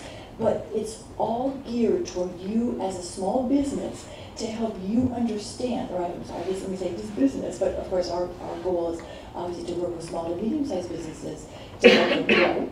But you can click on all these different topics to help you understand different facets of e-commerce. And as I said, you can get to videos and you can move down the list, and it will provide you with a great resource to help you move along into the e-commerce channels.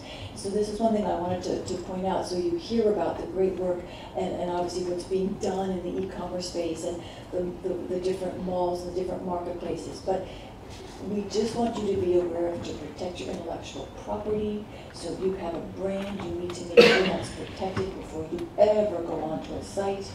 And you can click on protecting your intellectual property, and it will tell you the steps to take and what you need to be aware of to protect your intellectual property. And this is something as the Commercial Service, as the Department of Commerce, we take very seriously. The U.S. Patents and Trademarks Office is part of the Department of Commerce. And so we take it very seriously, and we do not want our companies to be selling their products overseas if it has not been adequately protected. So as you know, there's just challenges with counterfeit and with trademarks, and you just want to make sure that you've taken the steps necessary to protect that. So just some of the key points that I want you to be aware of. And another initiative that we, through the e-commerce innovation lab, is another reference for you called gettingtoglobal.com. And this is another website that has been created through the e-commerce innovation lab. It will be a public-private sector website which will bring together the resources that can help companies to expand their businesses through e-commerce. And through that website, please check it out, gettingtoglobal.com. There will be webinars and training opportunities where you can go month by month and take the different steps of what it takes to become an e-commerce exporter or e-commerce seller, all right? So you can just keep an eye out for that, watch for that, and you can log on and you can listen to these webinars because there will be these public-private, I'm having the hardest time saying that, public-private partnerships, partners who will provide the training for you. Also, there will be a mission that will be going to China and to India focusing on e-commerce. So Cynthia can tell you more about that. She's working on that actively. We have brochures for you here, but if it's something that you're keenly interested in and something that you would like to learn more about, please stop by and we'll give you our website, or our literature for that. Now, just covering the e-commerce space, as I said, there's just so much information that is available to you to help you to better understand the process. So I just wanted to make sure you saw that. Now, moving to, of course, the mix of traditional, whether you were looking for just a distributor or another partner in international markets, traditionally that is what the commercial service has done. Eric will, with his colleagues overseas and his staff, he will help companies identify distributors, identify key partners, identify contacts at various ministries of health, various ministries to help you understand regulatory requirements. This is the type of thing that we can do to help you in international markets. And I just put up here a variety of programs that we have. Our goal is always about, if possible, and if this is your goal as a company, to put you face to face with potential buyers or key contacts that can help you move forward in a particular market. And so I just list up here our partnership programs, our business matchmaking programs, and our trade missions that we are running all the time. And the goal of all that, as I said, is to put you face to face with qualified potential buyers or qualified sources for you to understand how to sell in that market, if it's a ministry official, a government official, so that you can come away with information about selling into that market. So just wanted to make sure that you're aware of that by contacting any of us here or by going on to export.gov, depending upon where you're located, or speaking with Jerry. Jerry's standing up over there. Speaking with Jerry, we can help you connect and to learn more about these different programs. All right. So with that, I think I'm probably out of my time here.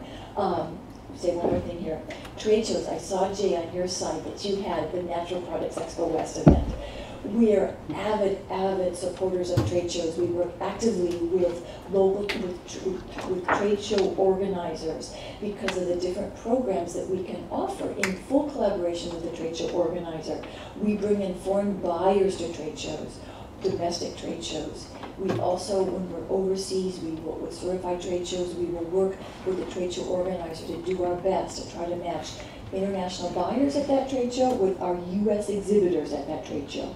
So as I said, it's always about, and this is of course a more traditional means than a marketplace online, but I just want you to be aware of that throughout, whatever your objectives are as a company, whether it's traditional channels such as trade show or trade missions, whether you're looking for a distributor, but also if you're looking to sell on e-commerce platforms, the information is available to you and the resources are available to you to help you do this.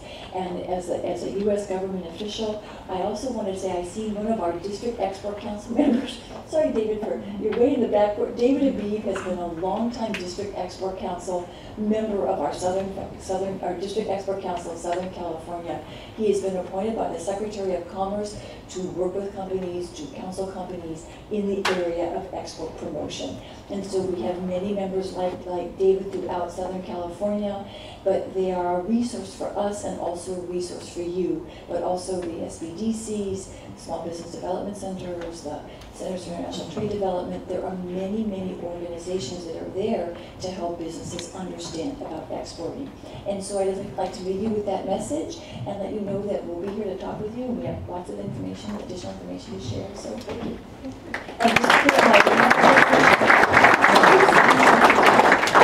And Jerry Bonds as well. All right, thank you very much.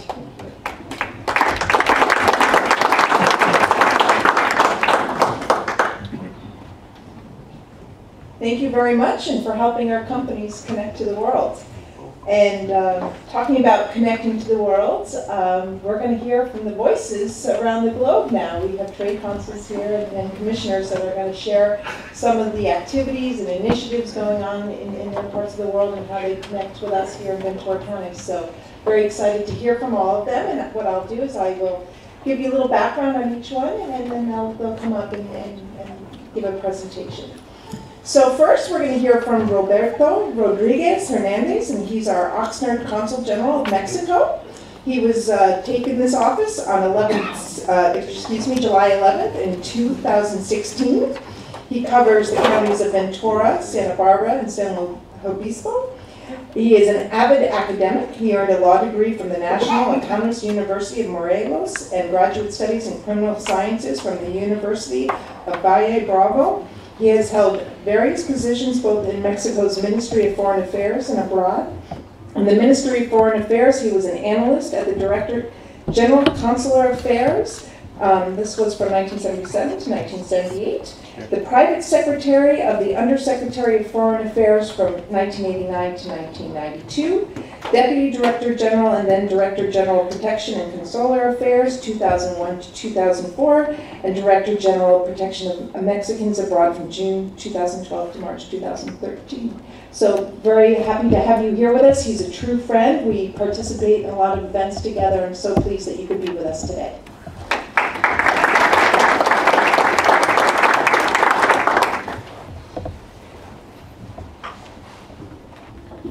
Well, thank you. Fortunately, you accommodate the microphone after our colleague of the United States. It shows us the different sides of the economy. Well, I have 7 minutes, I think. Well, I want to try to take advantage of this opportunity. Thank you for the invitation. This is a visionary reunion because we already heard about the future of the economy in a global world, and I have some kind of schizophrenia or maybe bipolar situation because I heard a lot of different politicians talking about we have to establish aranceles, we have to establish taxes, and we see something different here. We are going in a different direction because the market is very important and the facts are there. So we would like to start talking about the Mexican economy, but well, we do have different kind of strengths.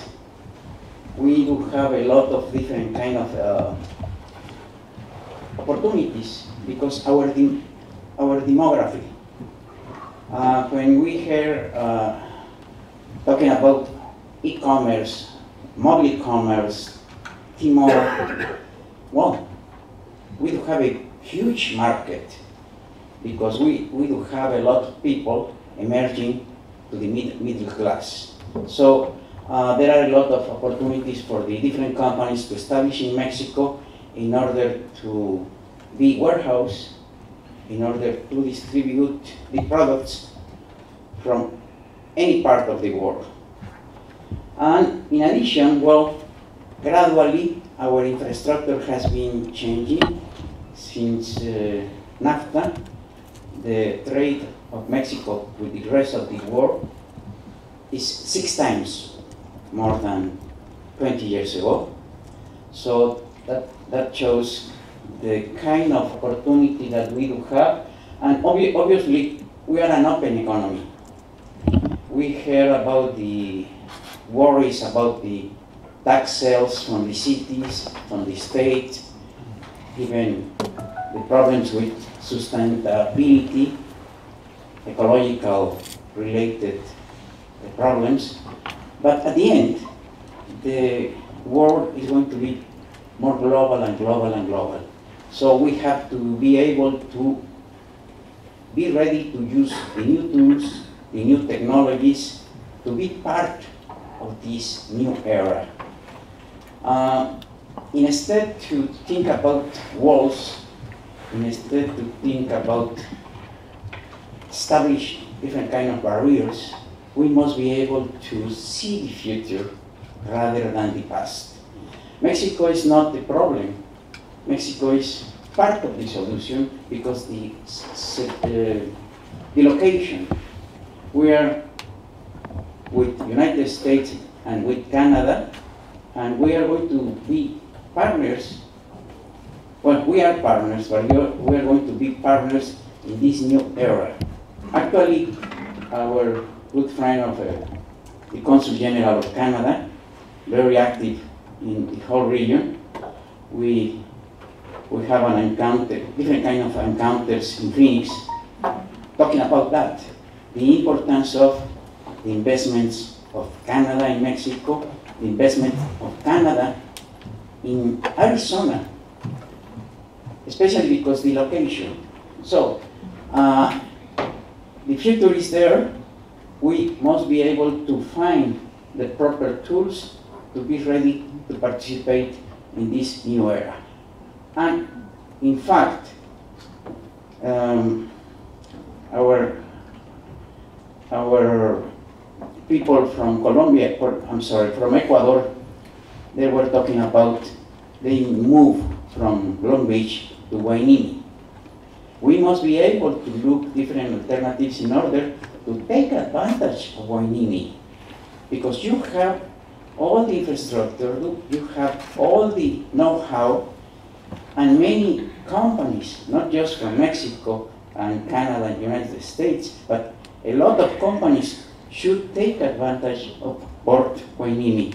We know that it's going to be very prosperous for Hueneme, Mayor, and for Oxnard. We will have here the Vice Mayor, and obviously for Ventura. So Mexico is ready to form part, to be ready to participate in this new era.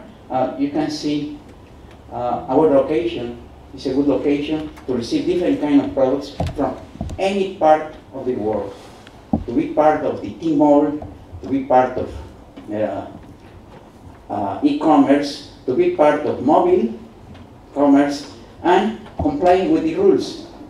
Fortunately, besides those kind of things related with revising NAFTA, the rules already are there, and we must be able just to accommodate the situations, the rules, to the new circumstances.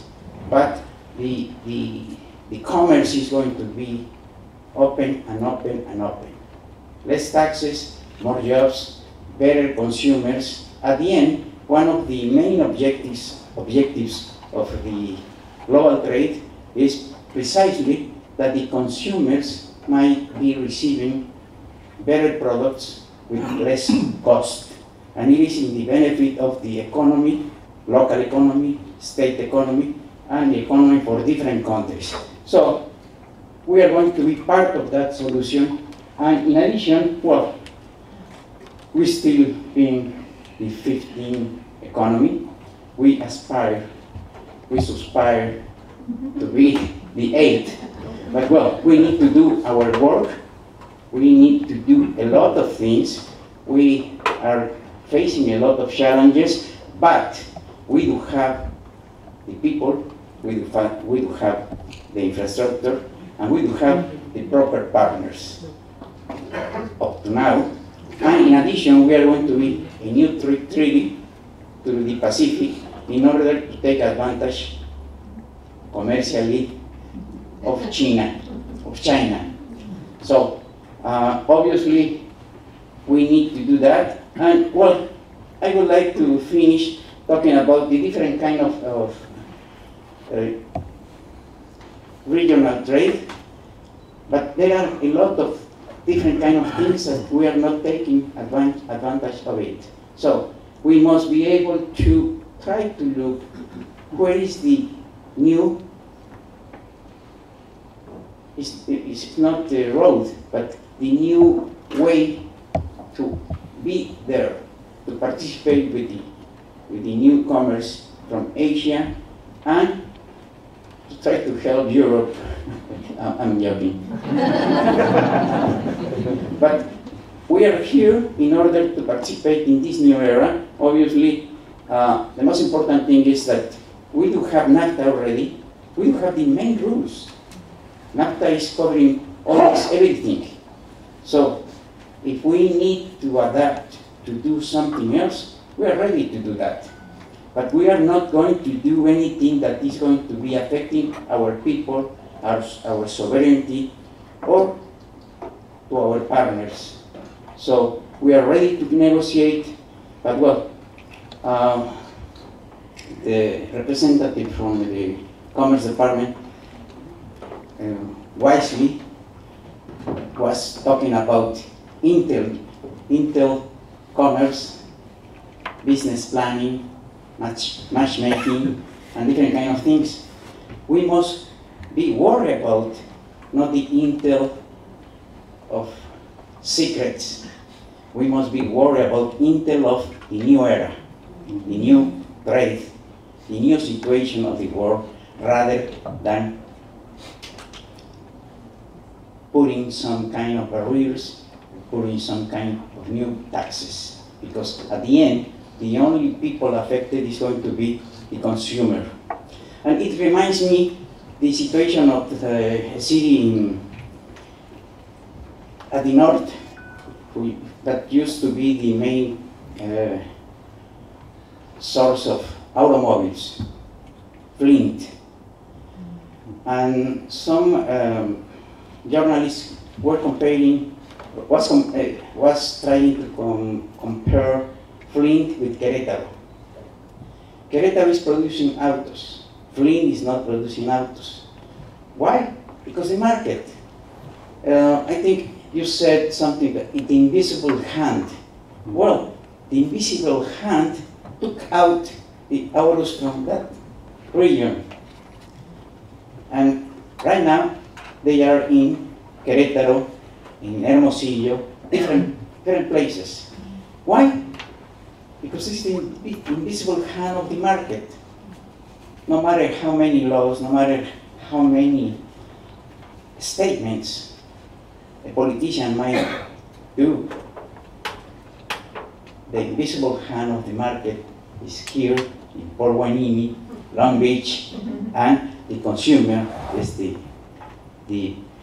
best and the most important thing in order to maintain this trend. And your presentation put my ego right there. But well, thank you very much. I really appreciate the opportunity.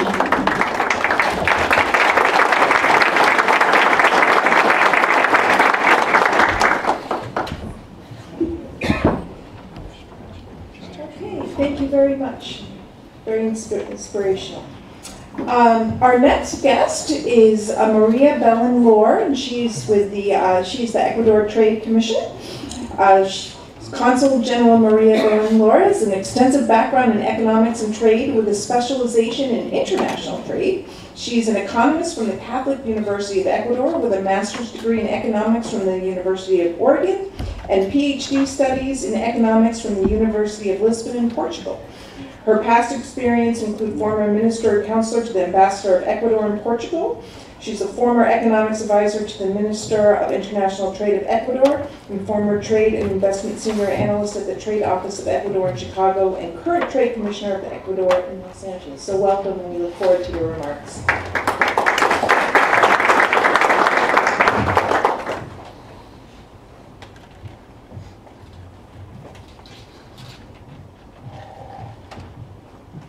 Thank you. You all can see me? Okay.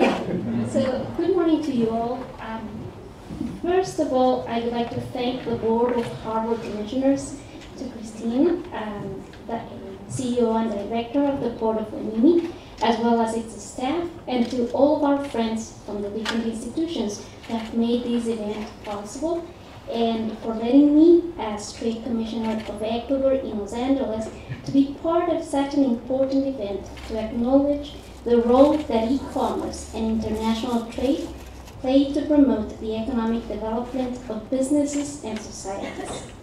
I'm going to make a brief presentation about the public and private initiatives of Ecuador to promote international trade partnerships that are more beneficial for all parties involved. So briefly, let me give you some highlights about my country.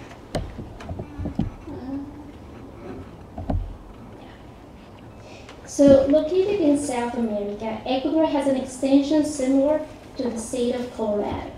Being a relatively small-sized country has its advantages. It allows visitors to have breakfast in the Amazon jungle, have lunch at an altitude of up to 9,000 feet above sea level in the highlands, and dinner next to the coast of the Pacific Ocean, all within the same day. Those who visit my country may not only enjoy what continental Ecuador has to offer, but also the unmatchable beauty and richness of the Galapagos Islands. Its capital, Quito, was the first city to be declared World Cultural Heritage by UNESCO along with Krakow back in 1978. Though Spanish is our official language, English is widely spoken. According to the United Nations, Ecuador is a country of high human development level. The 2016 GDP amounted to $182 billion, and the US dollar is our currency. We believe that achieving economic growth is not enough, and during the last 10 years, we have worked hard to make Ecuador society more just. In fact, we believe that a fairer society is a prerequisite to achieve a sustainable economic growth. Thus, we have reduced income inequality and have taken around 1.5 million people out of poverty. We have also placed Ecuador among the top 4 countries in Latin America with the highest human capital level and the poverty reduction. From the public sector, we have also improved the factors of production such that during the last 8 years, Ecuador has jumped 27 positions in the Global Competitiveness Index. Moreover, we have created ProEcuador, the Institute for Export and Investment Promotion. It has 31 offices all over the world, and 4 of them are in the US, our most important trade partner. From our trade offices, we promote all the goods that Ecuador has to offer. So it's not just bananas, but plenty of other products. Our producers are aware that unless those goods result from responsible social and environmental production practices and high quality standards, they cannot be competitive in the long run. It has not been an easy task, especially considering that we cannot devaluate our currency, but that has pushed us to diversify products and markets. The high standards of our products, and despite the relatively small size of our country, has made Ecuador the 38th largest provider of goods to the US. We are a top provider of fish and shrimp, bananas and plantains, most of which enter the US market precisely through the port of Hueneme, flowers, gold, processed tropical fruits and vegetables, and others. However, we believe that in order to sell, a country should be open to buy. And from the US, besides mineral fuels, we buy mostly machinery, plastics, animal feed, soybean meal, wheat, and cotton. Even though my role is to promote Ecuadorian exports, I may tell you that making business with Ecuador by selling your products or investing may be a good choice. Why? Because we allow 100% foreign equity. ownership without the need for authorization or prior screening. Moreover, we don't impose any limits on royalties that may be remitted when it comes to license and franchise transactions. Since we use the US dollar, we don't have any foreign exchange issues, and we have been using the US dollar since year 2000. And since 1986, Ecuador has had an investment warranty agreement with the Overseas Private Investment Corporation. Ecuador is also a signatory to the Multilateral Investment Warranty Agreement. We also believe that trade agreements may be beneficial for all parties. Even though it took us 9 years to reach an agreement with the European Union, we signed it last year, and it's needless to say that signing that agreement made both parties satisfied. We are currently negotiating agreements with other countries such as South Korea, Turkey, El Salvador, and Honduras, and have signed agreements with most Latin American countries. Here's a small sample of the Fortune Global 500 firms that are present in Ecuador. There are several options for investing in highly competitive industries that Ecuador offers, and I'll be more than happy to guide you on your plans to either export to Ecuador, invest in Ecuador, or even better, buy from Ecuador. Thank you very much.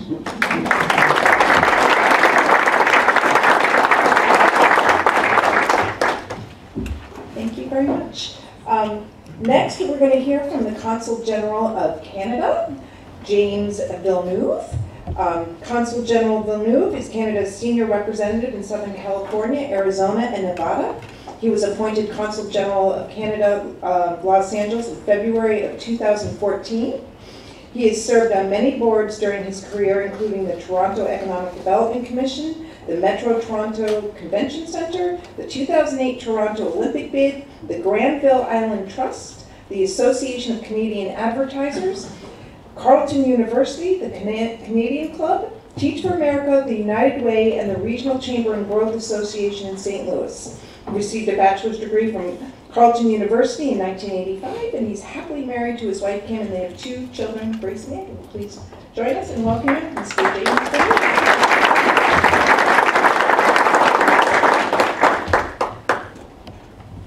Thank you. It's great to be here. And thank you to the port for having us and having me as a guest. It really is an honor to be here in Hueneme. I was practicing the pronunciation last night to make sure I got it right. How many people have been to Canada here? The whole. I have this little expression. I'd say Canada's a bit like your attic, the attic above your house. You forget it's up there, but when you go up, you go, wow, look at all this cool stuff. And I'm heading to Vancouver tomorrow, and I know I'm going to have a reaction because every time I go back to Vancouver, I feel that way. So, and really, just to talk a bit about trade, for Canada, why do we trade? It's pretty simple. It's a trading nation, and the country was formed by, native populations integrating with European immigrants that really expanded and grew the country, both north and west. So it's really in our DNA. And also we do trade a lot because our winters are not conducive to producing produce, or we get from here, as an example. So we really do have to trade. And it's more than a matter of survival. We've always maintained our belief that prosperity is driven by openness between nations and both buying and selling. What our country lacks in terms of a large domestic market, if you remember, the population of Canada is about the same as California, roughly 35 million people. We have a very diverse and entrepreneurial population that's always raised its ambitions way beyond its borders. And there's 3 questions that I'll try and answer today. First, why we trade. Why trade with Canada is good for the United States. Second, how we come to be so successful together. And third, how we need to adapt together for the future, and that includes NAFTA with our partners in Mexico and the United States. So I'm just going to talk a bit about the United States. No 2 countries have a deeper, more beneficial relationship than Canada and the United States, and that really does include trade. We share $2 billion in trade every day across our borders, so it really is the largest trading relationship in the history of the world when you look at just straight economies right now. And it's balanced. And actually, all this discussion of trade and trade imbalances. Our trade balance right now actually favors the United States by about 1%. And it's valuable. Overall, U.S.-Canada trade supports nearly 9 million United States jobs. And what about the Central Coast, where we are right now? There's 117 Canadian companies operating in Ventura County alone, employing over 4,000 people. And we figure almost 85,000 jobs in Ventura County are driven as a direct result of trade with Canada. And Hueneme continues to operate as a major port for fruit and other products. Many of you will appreciate that we buy a lot of them. California is the top agricultural export market for Canada.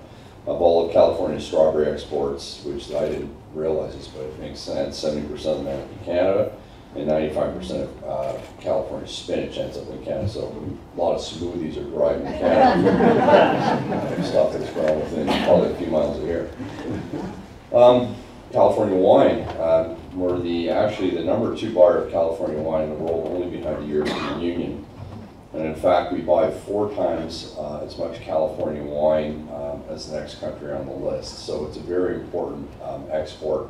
California wines are by far and away the largest seller in Canada, is now exceeding European wines with a lot of European culture. So your wine industry has done a good job marketing over the years to Canadians. So Canada-California trade contributes to an overall trade partnership that is massive, balanced, and essentially keeps people working on both sides of the border. And just as important as the fact that we trade with each other is that we make things together. So more than just trade and exchange of goods. And some of this was touched on by my colleague from Mexico. Airplanes, cars, and other advanced manufacturing products routinely cross the border between the United States, Canada, and Mexico numerous times on the way to completion, employing workers from both sides of the border. All 3 borders, as a matter of fact. Shared supply chains, efficient energy markets, and a culture of innovation make our countries working together much more competitive in a global marketplace. And that's why we want to continue and expand trade. So now we ask, how do we get to this deal? Well, the answer is NAFTA. Canada had a free trade agreement pre-NAFTA with the United States, and then Mexico was brought in post that. And NAFTA really made this integrated economy possible. And as a result, it's helped create the biggest, most competitive economic region in the world. NAFTA countries make up about 7% of the world's population, so not that much, but 25% of the global GDP, or 27% of the global GDP. So now you say, well, that's just the strength of the United States, but the total amount of the trade between all 3 countries has quadrupled since 1993. So you could argue that it really is a team effort. NAFTA has opened up new export opportunities, acted as a stimulus to build internationally competitive businesses, and helped attract significant foreign investments into all 3 of our countries. And it really is the sum of all of the parts. Now, there's obviously been a lot of discussion on NAFTA recently in terms of its functionality and where does it go from here. And we are prepared to improve NAFTA and work on changing things. We met with Wilbur Ross last week here in Los Angeles. I had an extensive meeting with him on going through a whole series of different issues. And there's obviously some concerns in the United States, but I think the message and the exchange we had was one of constructive dialogue in terms of moving forward, and it was quite positive. And first, we can work to ensure that the benefits don't just accrue at the top of the biggest multinational companies. In our country, small and medium-sized businesses really employ 90% of private sector workforce. So we're actively working to help these companies export, and also for US-based companies to export into Canada. We meet regularly with companies here that want to look at Canada as a market, and we help them get up there. NAFTA has also shown that seamless trade will lead to the development of global value chains. These value chains often offer the best chance for smaller companies to grow into other markets. The next part of the answer is that we can strengthen our partnership. We recognize, in the words of our foreign minister, we are living in a more protectionist moment internationally than we have been in a while. So while there's been all this tremendous growth in some of the discussions going on, there is some discussion and some echoes of protectionism that's going on. And this is something we're going to have to deal with, and preserving and updating NAFTA is timely, and it will succeed if we continue to make agreements a win-win-win scenario. Despite all of our common interests, disputes are bound to emerge. I often look to Twitter now in the morning to see what dispute we're involved with. Should joke about it, it's true. The U.S. government has taken aim at our softwood lumber industry as an example in our dairy industry. But it's not, I mean, these disputes have gone on forever. It's not something that's new. In fact, NAFTA created a process for settling these disputes in front of the World Trade Organization. Softwood lumber is an example. Canada has won every time we've been gone to an appellate body that's ruled on it. So it's one of these things we're going to have to deal with going forward. Dairy is another one that's going on right now, when actual fact our imports are 5 to 1 for our exports on milk from the United States. But there's challenges, and when you have people that are concerned and hurting, and farmers maybe in the Midwest wanting to point at people, and we're getting pointed on that one, but I think we'll defend ourselves on it. But we can't lose sight of the fact that NAFTA has worked very well for all of us. We are each other's largest trading partners and source of foreign investments, and we rely deeply on each other for trades and jobs. And you think of NAFTA, even to modernize it, there's exempt categories of professionals that can cross the border. NAFTA, when it was written, was pre-computer. So we have people now that are a lot of technology professionals living here in California that we'd like to have better access to Canada and vice versa for our people as well. So that would be an example of a category that we've discussed as we talk about NAFTA and the updated technology. The other thing for trade people here, and certainly for the ports, is to make sure that our borders work well and that we continue with border cooperation. One of the things that we've done with Homeland Security here is try to make sure that the Canadian border and the U.S. border are thin, meaning if you're moving goods back and forth, that they can get across quickly and efficiently. And that includes people, where if you come to Canada and you pre-clear in Canada, come down. That's been an investment that's gone on for decades with U.S. border security. It means that a tourist in Vancouver that wants to come down to Disney World can come down with their family very easily, or a business person that wants to come down can do so, or a business person from here that wants to go up to Calgary can do so and get back and forth quickly. The information is shared, so we're really focusing on keeping the bad people out, but moving the good people quickly, and that's a big infrastructure investment we made. And that would also include single window movement of goods and services that we work with the ports on as well. So really, I think we make great strides in international trade. We want to continue to do so. I'll just close by saying that in this part of the world, you have a lot of Canadians living here too. It's our largest diaspora in the world outside of our major cities. So with that, you end up with a lot of people that end up creating businesses and moving back and forth and understanding this market. So I want to thank the port for having us, and hopefully we can continue to do more business. Thank you.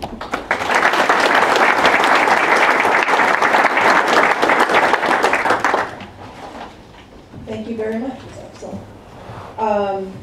Our next guest is the Consul General of the Republic of Bulgaria, Veselin Valchev, and I hope that you've had the opportunity to meet with Donna. She slipped out of the room, it looks, but there she is. This is our very own Bulgarian. So, not sure if you're aware of that, but she was born and raised there. The consul attended the Economic University in Berlin, Germany, and the University of World and National Economy in Sofia, Bulgaria, and graduated from the latter with a master's degree in international economic relations.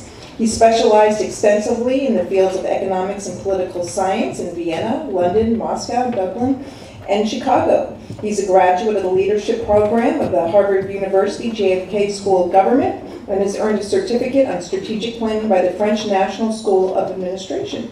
Chairperson of a council to the President of Bulgaria, he subsequently was head of the cabinet of the Deputy Prime Minister and Minister of Foreign Affairs. In 2009, he was appointed Ambassador Extraordinary of the Republic of Bulgaria to the Republic of Cyprus. After the completion of the mandate, he was appointed Secretary General of the Ministry of Foreign Affairs. Prior to his present position, he was Ambassador at Large and head of the Home Country Secretariat of the 38th Antarctic Treaty Consultative Meeting in Sofia in June 2015. Welcome, and we look forward to hearing your remarks.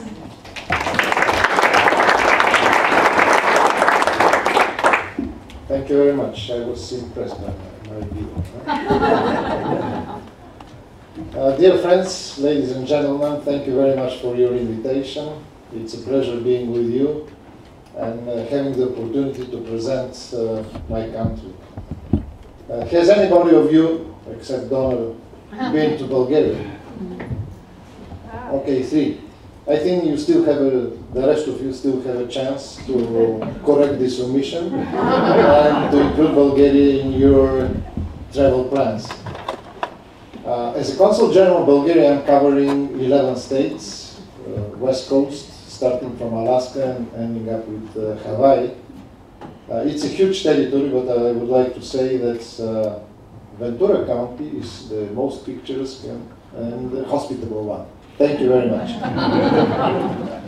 Before starting my presentation, I would like, dear friends, to remember 3 things about my country. 3 things. Number 1, this is the oldest country in Europe which exists under the same name on the same territory. 1400 years.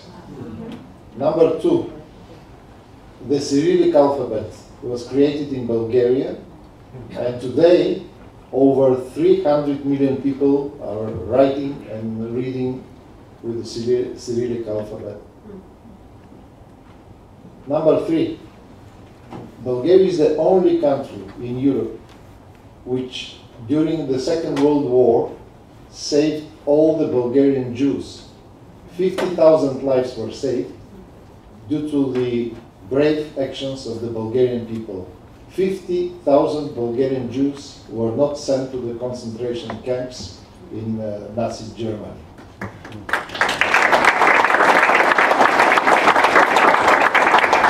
Thank you. And one more thing. Since you're mostly business people in this room, there is a sacred cow for the business people called taxes and taxation. Bulgaria has the lowest taxes in the European Union. Corporate tax, 10% flat. Individual tax, 10% flat. So don't hesitate to invest in it.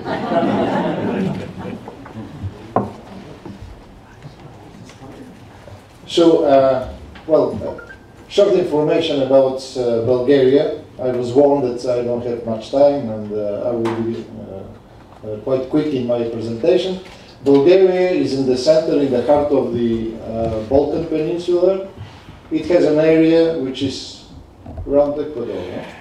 It's 110,000 square kilometers. The population is about 8 million, 7.5, as you see, and the capital of Bulgaria is Sofia. Bulgaria is a member of the European Union. This is a market of 500 million people, and Bulgaria is a member of NATO.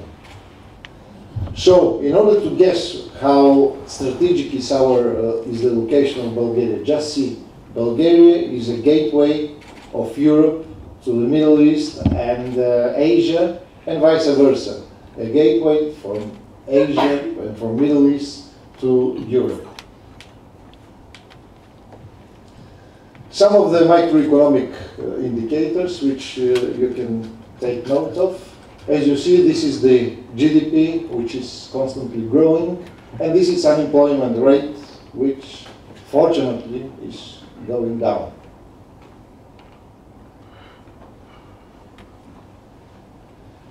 So, there are 2 facts about Bulgaria which is also good for you to remember. That this is one of the best outsourcing destinations in Europe. And it accommodates about 50 companies producing components and systems for the global car industry. 5 reasons why to invest in Bulgaria. I could list, of course, 10 more, but these are the most important ones. First of all, this is the political and the business stability. There is one fact that Bulgaria is under the currency board, which means that the banking system is very sound. Bulgaria has a very competing costs in doing business. It has good access to the major markets. Bulgaria has a very educated and highly skilled workforce, labor force, and there are very concrete governmental incentives for developing business and investing in Bulgaria. These are some figures, some data about the business environment according to the Doing Business 2016. As you see, Bulgaria is sharing the 38th place. Taxation rate, once again, look at it. You can see in comparison to the other countries in Europe and in the European Union, Bulgaria is having a corporate tax of 10% flat, and there is an individual tax of 10% flat. On this map of Bulgaria, you can see a number of industrial zones. As you see, they're on the whole territory of the country. This is the foreign direct investment chart, which shows, of course, before the crisis in 2009, 2010, we have reached, the foreign investments have reached about 1/3 of the GDP. Now, slowly, step by step, but we are recovering the level of the FDIs which are coming to Bulgaria. There is a special governmental policy towards the foreign investments in Bulgaria. The major one is the Investment Promotion Act, and this act is delivering a number of incentives to the foreign investors. I will not mention and I will not read them out, all of them, but I will be ready to anyone who is interested to share this presentation. When we finish, I will give you also my business card and my addresses. These are a number of administrative incentives which are given to the foreign investors. There are also financial investment incentives, and this is a list of some of the foreign companies which are already well established on our market in Bulgaria. Some figures, some data about the export structure of Bulgaria. As I told you at the beginning, the outsourcing is on a high level in my country. About 42,000 people are employed in this sector, and over 3% of the GDP is generated by it. These are data which concern the information technology. As you see, over 18,000 specialists work in this sector, and close to 2% of the GDP are being generated by it. There are a number of international IT companies which are based in Bulgaria. And in general, I would say that our IT sector is developing very fast.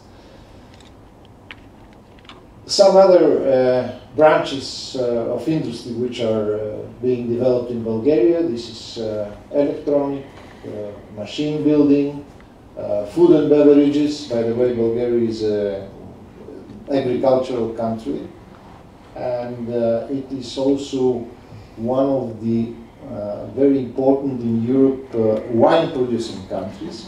I know that speaking about wine in California, this is a challenge.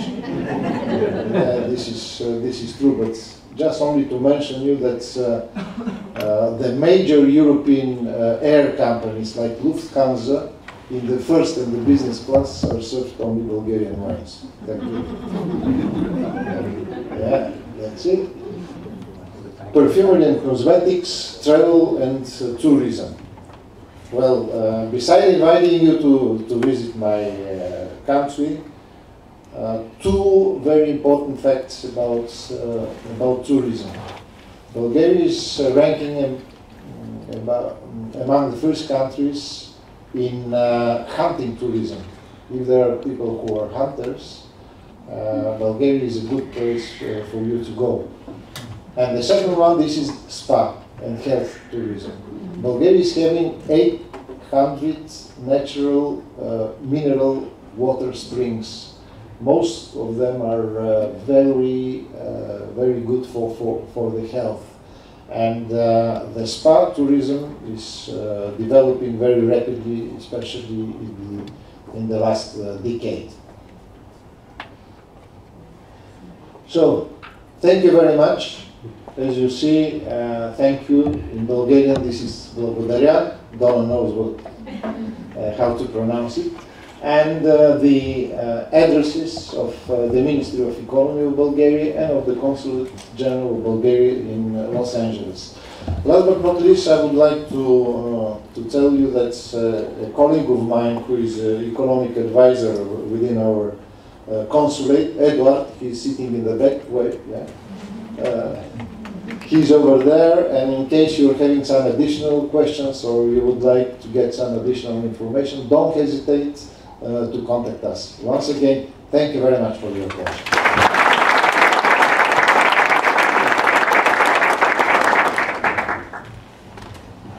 Okay, thank you. Now we're going to hear from the Trade Commissioner of Spain in Los Angeles, Manuel Ville. He has broad experience in all aspects of public sector communications with a profound knowledge of marketing plan management in foreign markets. Commissioner Manuel earned his master's in public administration from Harvard University Kennedy School of Government in 1992. He has served as an economic advisor to the first vice president and Ministry of Economy of Spain from 2003 to 2004, and general director of labor for the regional government of Madrid from 2004 to 2006. He has also served as director of industrial products and technology at the Spanish Institute for Foreign Trade, and currently holds the title of Economic and Commercial Counselor of the Embassy of Spain in Los Angeles. Commissioner Valle has been a strong advocate of growing Spain's business presence here in California. So thank you, and we look forward to hearing from you.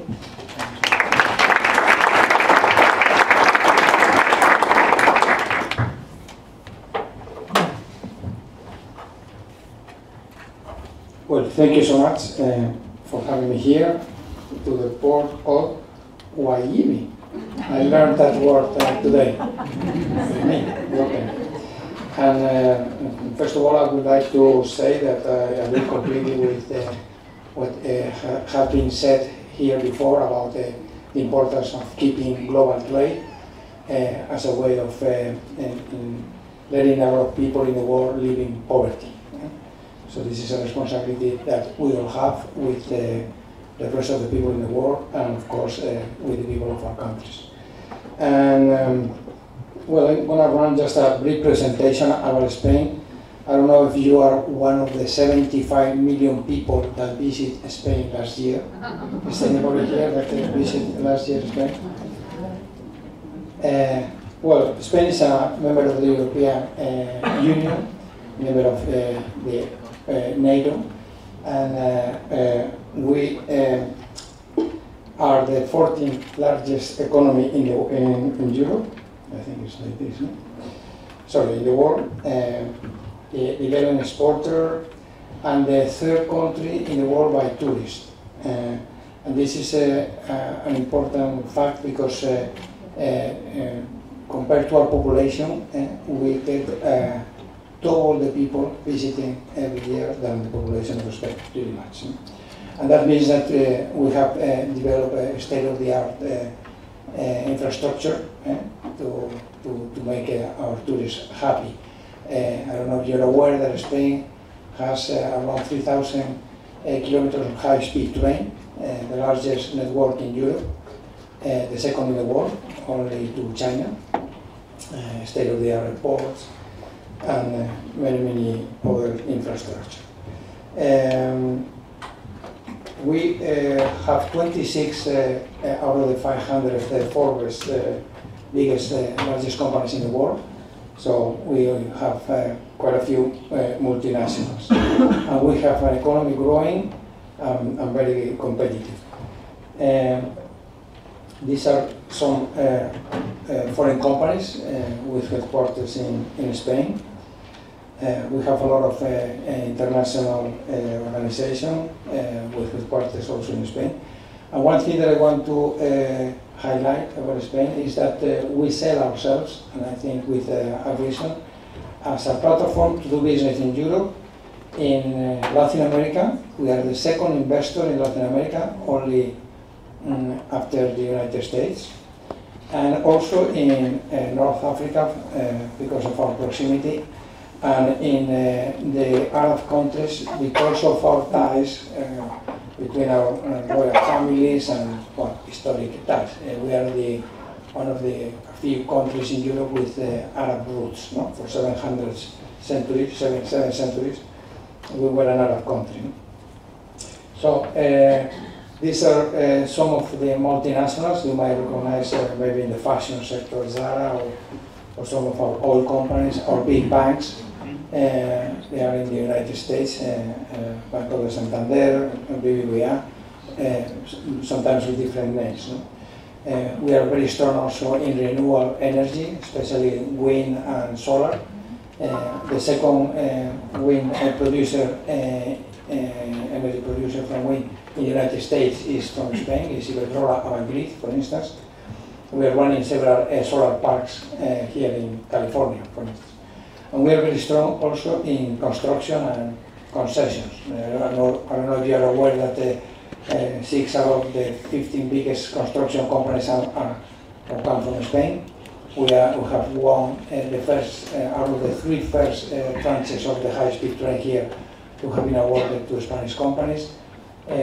We have built the Panama Channel, the new Panama Channel. We are building the high-speed draining Medina Mecca, or I think Ankara Istanbul, we are also involved.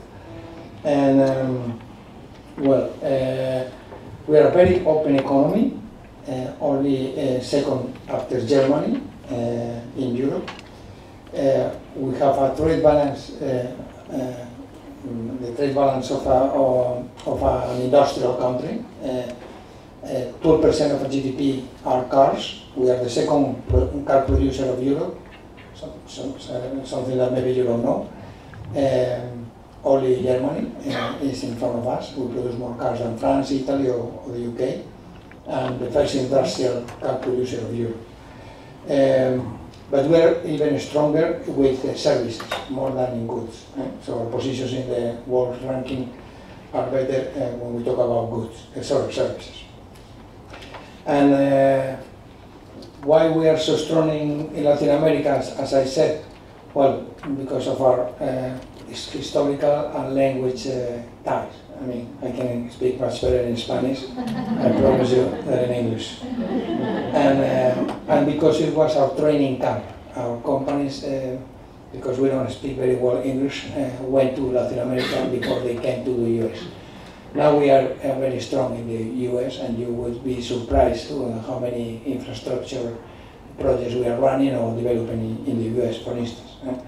How well are doing all these companies that I have mentioned before in the US. But anyway, Latin America has been our training camp, and for the last 30 years we are running water companies, airports, subways, electric companies, and many telecom companies, and many things, many more things. No?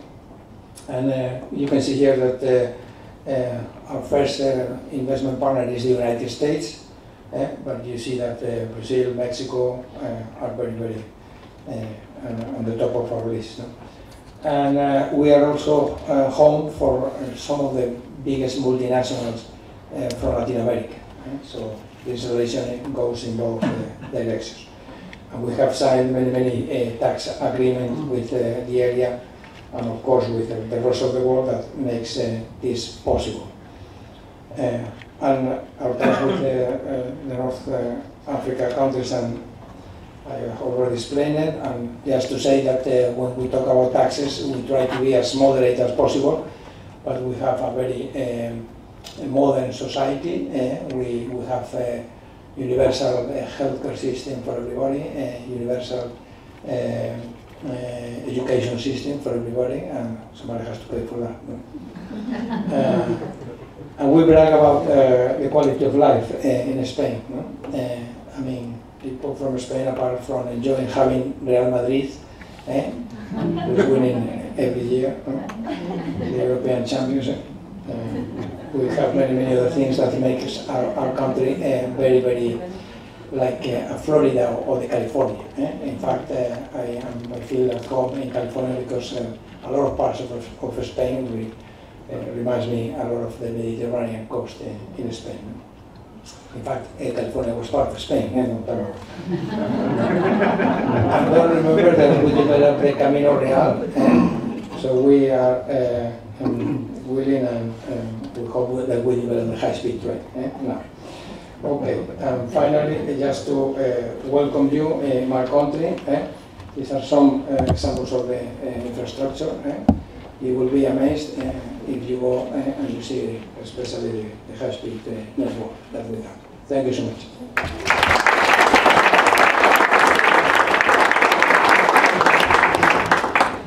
Thank you very much.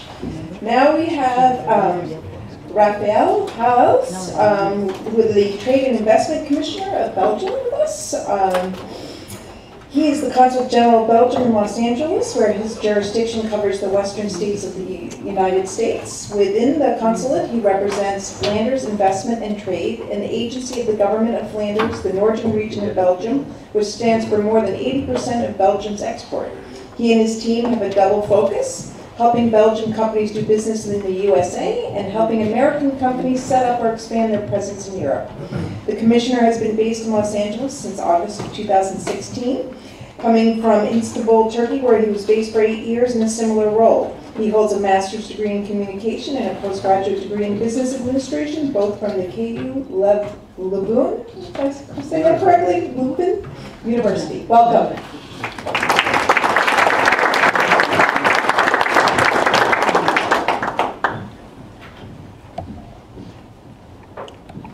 Good afternoon, ladies and gentlemen.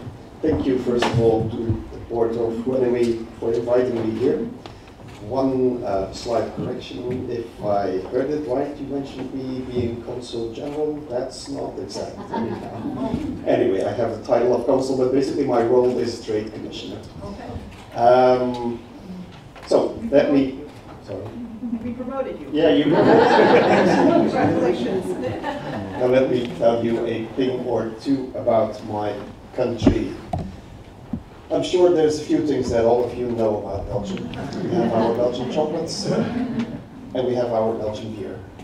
Basically, we're so good in beer that the largest brewer in the world, and Anheuser-Busch, the largest brewing group, is part Belgian, part American, and the headquarters is in Belgium. So this is where we are situated, in between France, Germany, the Netherlands, and with the UK on the other side of the North Sea. Capital is Brussels. These are some figures. Our gross domestic product last year was $467 billion US, which puts us around 25th somewhere in the world rankings. 3 regions, Flanders, Brussels, and Wallonia. It's not too important. I'm always proud to indicate, because I'm from Flanders, the northern region of the country, so I'm always proud to indicate that we do, with Flanders, we do more than 80% of exports and imports.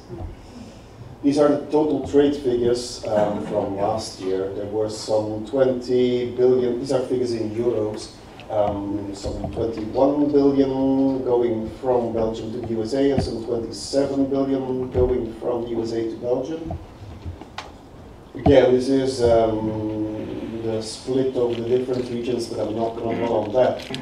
Then the sectors from Flanders, these are figures for Flanders, but like you saw, it's more than 80%, so it doesn't make big difference in percentages, etc. For Flanders in the USA, more than 50% is in chemicals and pharmaceuticals. And machinery, electronic devices is the second category, transport equipment is a third. Maybe point out that gems, precious stones, and metals is there as well, mainly because Antwerp is such an important city in the international trade in diamonds. The other way around, again, chemicals and pharmaceuticals stand for almost half of the trade flow, and machinery and electronic devices is second, with plastics coming third. If you add plastics to the chemicals, then the whole category of plastics, chemicals, pharmaceuticals is even 60%, so that is very big. Services, because first what came before, of course, was goods. Then if we look at services, the figures are not that large, but still, 2015 there was services exports of 10 billion from Belgium to the USA, 7 billion in the other way. Some snapshots, sorry. We have 4 seaports: Antwerp, Zeebrugge, Ghent, and Ostend. Antwerp is the biggest of these. It is, I think, the second port in the northwestern part of Europe, right behind Rotterdam, but growing much faster than Rotterdam, so much so that our Dutch neighbors from Rotterdam are jealous about our work. I think Chiquita goes to, they definitely do to Belgium. I'm not sure if it is Antwerp or Zeebrugge. Yeah. Zeebrugge, I think, yeah. But it's Belgium. It is Belgium, yeah. One more thing about Antwerp. It is Europe's largest petrochemical cluster. It used to be number 2 after Houston. Houston is still number 1, but in the meantime, China and Saudi Arabia have developed bigger things than what we have in Belgium. But still we're number 4, so that's quite good. You see that we have more than chocolate and beer. We have world-class R&D and innovation. IMEC is a leading nanoelectronics research institute with some, well, between 2,500 and 3,000 researchers from all over the world. If you talk to anyone in Silicon Valley about IMEC, they know it, and many of them have been doing partnerships with it. Of course, this is Belgium as well. So if you want to do business with Belgium, this is the bonus you get if you come there. Why would you opt for Belgium? Why would you go to Belgium? Why would you do business with Belgium? Because we are at the heart of Europe. If you make this circle of so many kilometers, then you see how many consumers there are. Total European population, it has been mentioned before by our Bulgarian colleague, I think, is more than 500 million people. Total European GDP is 16.5 trillion US dollars. So we are a huge market. Not fair, we are out. Sorry? Not fair, we are out. Yeah. Well, that's the reason why we should go to your country as well, because then we don't get too much. What was I going to say? Oh, yes, we heard impressive figures about China earlier today from Mr. Jay Zhao. And I'm jealous of the growth that is realized in China and in Southeast Asia, etc. But still, if you look at these figures, and if you look at purchasing power per head of population, for instance, Europe is still ahead of the Southeast Asian economies. And so it makes sense to think about Europe and not just focus on China and Southeast Asia. I'm not going to go into all of these details. This may be interesting for you as well. We are a small country. You have seen the size, it's not big. Population is 11 million. But we are, thanks to these conditions, we are, I think, a perfect test market. And there are some big international groups that use our country as a test market. We have our infrastructure for logistics. I was talking about our ports. We have our airports, our railroads, our roads. Again, Port of Antwerp is very important for the whole of northwestern part of Europe. You can service in 24 to 48 hours, you can service all of these countries, and there Spain is included. And we do have an excellent location for setting up a European distribution center.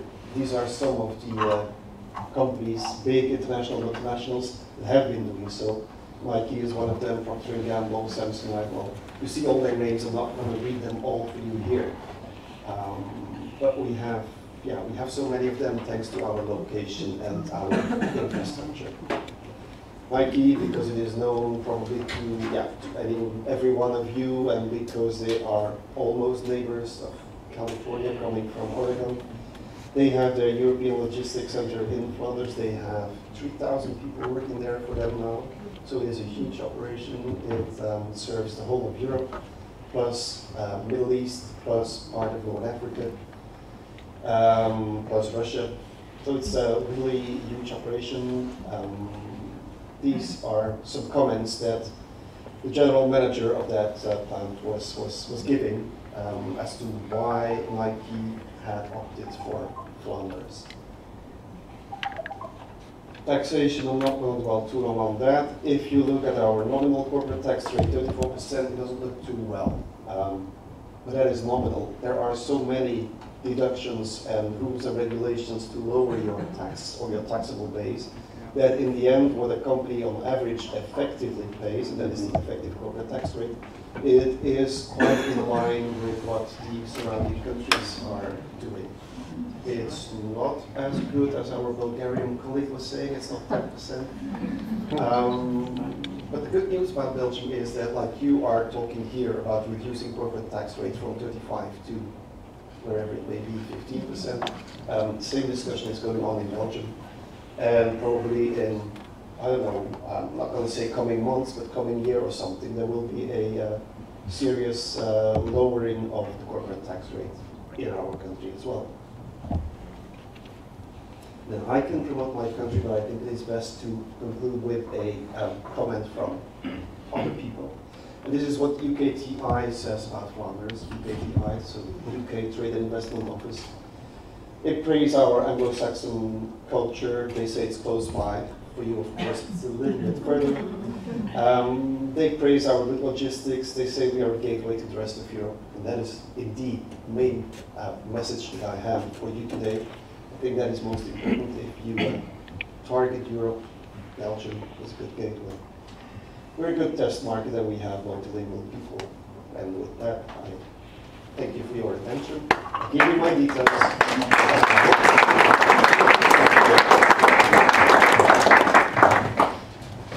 I know it's 2 o'clock, but I think that we started off a little bit late, so we'll have you out of here probably in about 15 minutes. We'll hear from our friend from Turkey, and then we'll wrap things up with Bruce's quick presentation and our special award.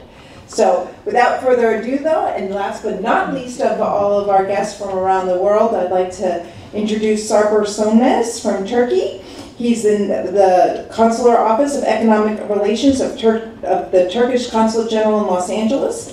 Consular Sönmez is native to Turkey, and his current post in Los Angeles marks his first time representing Turkey abroad. He's additionally been working for the Turkish Consulate for 3 years. So welcome, and we're glad to have you here with us today.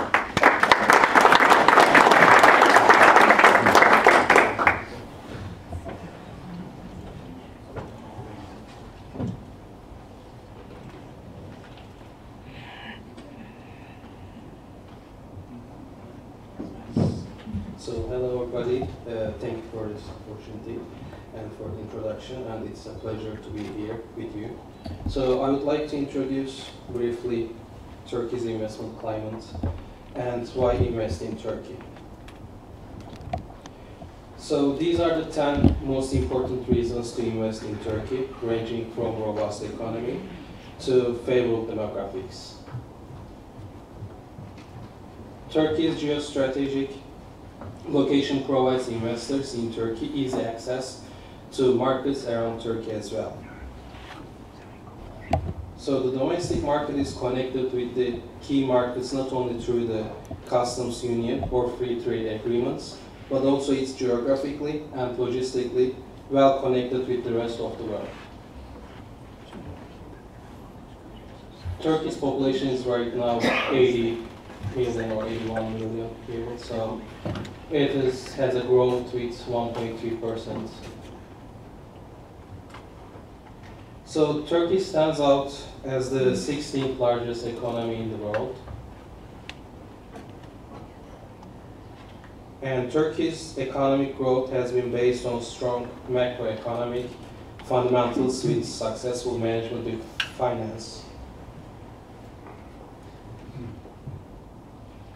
The growth has generated a significant economic activity, a vibrant domestic market, and a lucrative export opportunities.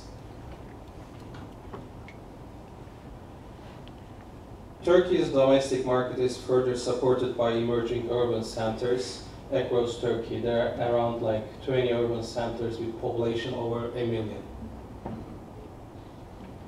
In addition to the domestic market, Turkey's custom union with the European Union and free trade agreements with 27 countries enable investors in Turkey to access a combined market of almost 1 billion people without any customs or trade restrictions.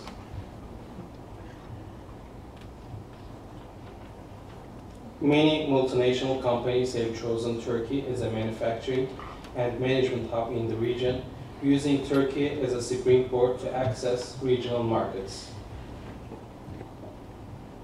Turkey has implemented comprehensive reforms in many areas and continues to introduce new reforms according to the economic needs and changing conditions.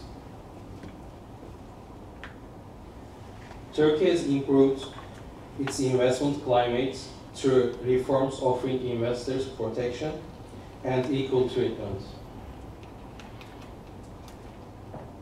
Turkey's relation with the European Union has improved Turkey's investment climate. Turkey also offers lucrative incentives ranging from manufacturing incentives to research and development and innovation support. Turkey is well aware of the need for research and development investments in order to move up the value chain. So the incentives are categorized in 4 sections, such as general incentives, regional incentives, incentives with large-scale investments, and incentives with the strategic investments. The new law, which contains around like 82 articles, was drafted to facilitate Turkey's achievement of its long-term macroeconomic targets. Some of those targets include increasing its share in global trade, ensuring the security of supply, encouraging investors to conduct business in Turkey, and improving the rank in production, information, technology, and innovation.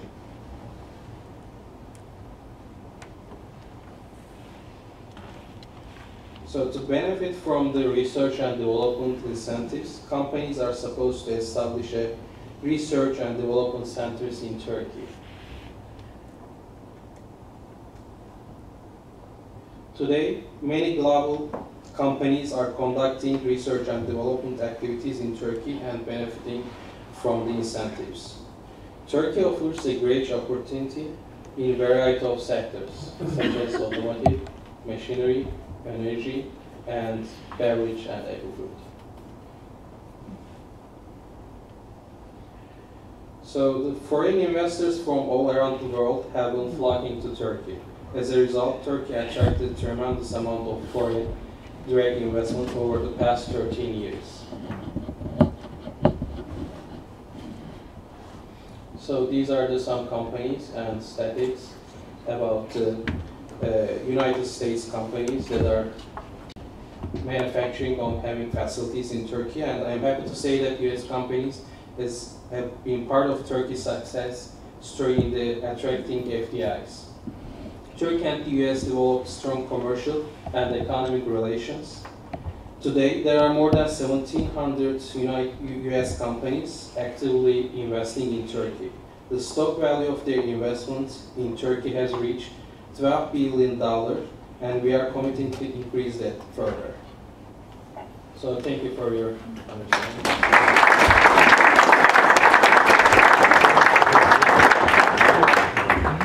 Well, it's just great to hear from so many voices from folks representing so many different countries. I just find it fascinating, and we learn so much from what others are doing. So thank you all for joining us today and taking time to share. So we're going to have Bruce Spenceley come up. Bruce is the Executive Director of the Economic Development Collaborative here in Ventura County. He is the machine that keeps our economy moving. He's got his arms in every different sector that makes our county move in terms of being an economic engine and economic force here in California. So welcome, Bruce, and we look forward to your research report. Thank you, Kristen, and staff and members of the board, and everyone for still being here. So I'm going to go very old school. Before you leave tonight, I'd like for you to grab a copy of a draft report that we have up here from the World Trade Center on issues related to agriculture. But to tie this together, I usually don't try and tell a joke, but I can't help it. I'm going to spend one of my 4 minutes doing that. So earlier, I was inspired by the comments from BMW, and I was going to order online, inspired by Jay, a customized BMW. While I was doing it, exactly at that moment, Martin was asking his question about safety, and I think I just deposited $28,000 into your account, and I want you to thank Jay for that. I'm not sure how that happened, but I was trying to do some e-commerce. So here's the deal. You've been hearing about all this cool stuff in the global world. We're going to bring this down for just a couple of minutes to the local economy, and I'm representing a partnership today that is dedicated to work through the World Trade Center of the Oxnard Harbor District and of the Oxnard region. It's for Oxnard, Ventura and Santa Barbara counties. And the issue for us is to try and figure out in World Trade Center 2 things. For local businesses, what can we do to help them think, act, and succeed in the global economy? And then, of course, for the region, how can we accelerate competitiveness, prosperity, and opportunity for the region and business generally? And looking at that, we've developed, point 2, a partnership that is led, of course, by the Port of Hueneme and the Oxnard Harbor District. It not only has, of course, physical infrastructure to accelerate and optimize trade, but the leadership, the expertise, the knowledge, and the trade partners that help us do that. Our role in this at the EDC is through our Small Business Development Center.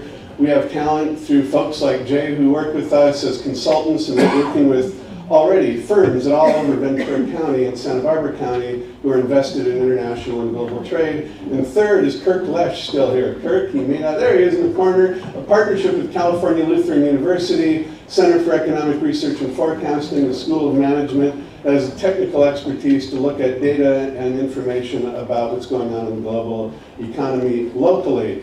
So the third point, we looked at agriculture as the first sort of adventure in trying to figure out, could we get some information that will help us do our job and retain, attract, and grow business in the region? So why agriculture? Just a couple of points there that you should remember. So if you know that Ventura County is roughly a $50 to $55 billion economy, that's local GDP, the ag product or the ag economy in Ventura County is a good $3.5 billion. And export economy, not ag, but the export economy of Ventura County is around $6 billion. So you see a huge piece of that, $1 billion of the $6 billion that are export product from Ventura County are connected to the ag economy. For an idea of that significance, and I'm nearly out of your way, consider the following. If you look at all of the export regions around the entire United States, looking at metropolitan statistical areas, Ventura County is number 5 in the nation in the volume of value, of export product. Santa Barbara County, 8th in the nation. We trail only just a handful of places: Kern County, our neighbor, Fresno County, Monterey County, Tulare County, and then it's Ventura and a couple of others, and then Santa Barbara. It's massive.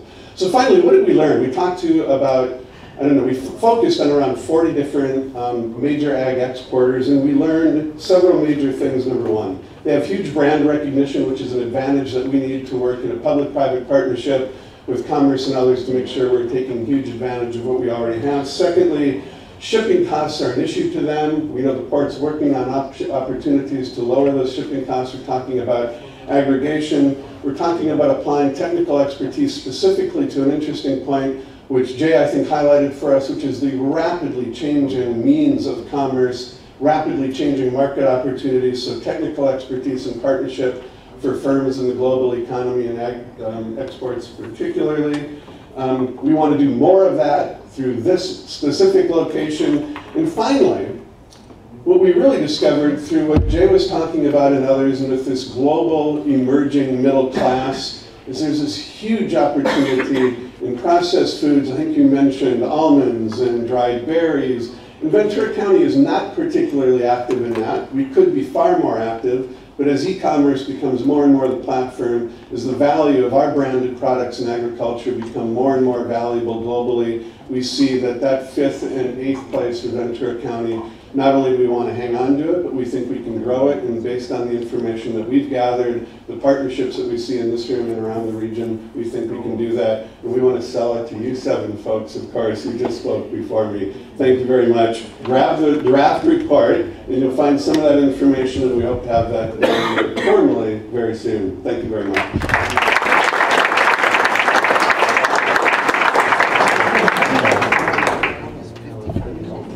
Thank you, Bruce. So for our last activity of today, every year we like to recognize and celebrate the success of our port customers. And so this year our Port Export Achievement Award goes to 5 Diamond Cold Storage for their excellence in export. So while they're coming up, I'd like to tell you that 5 Diamond Cold Storage is a team of international growers, packers, importers, exporters, and distributors with a combined turnover of more than $200 million annually. 5 Diamond has shipped over 1,000 TEUs in a year through the Port of Hueneme, using all of the 3 different weekly services of the port to Central and South America. We appreciate their support. The fruit that is brought through the Port of Hueneme is handled with the utmost care and priority, and we are glad to see that local California exporters are seeing the benefits of using their local port. Closer to the farm, sensible vessel cutoffs, quicker to the market, reliable weekly services, and great customer service are key for the fresh fruit customers in our area. We value the partnership we have created with 5 Diamond Cold Storage and our partners Del Monte, Chiquita, Great White Fleet, Sea Land, and Channel Islands, who are handling their business in Hueneme, and this is a well-deserved award. We look forward to working with you in the future and increasing the exports through our port. Congratulations.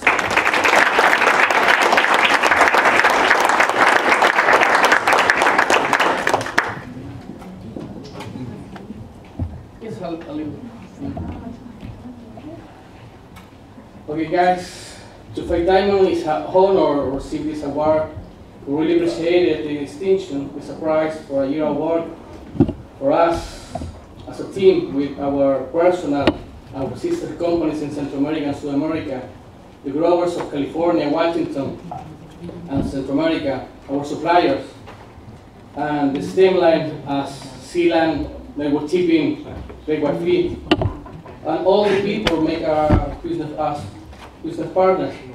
And we want to say thank you to the people of the Port of Hueneme and all these people who make 5 Diamond take the products to our customer in a timely manner. We really appreciate your support, and in the name of 5 Diamond, to the authority of the Port of Hueneme and the President, we want to say thank you to having us today and receive this award. Thank you.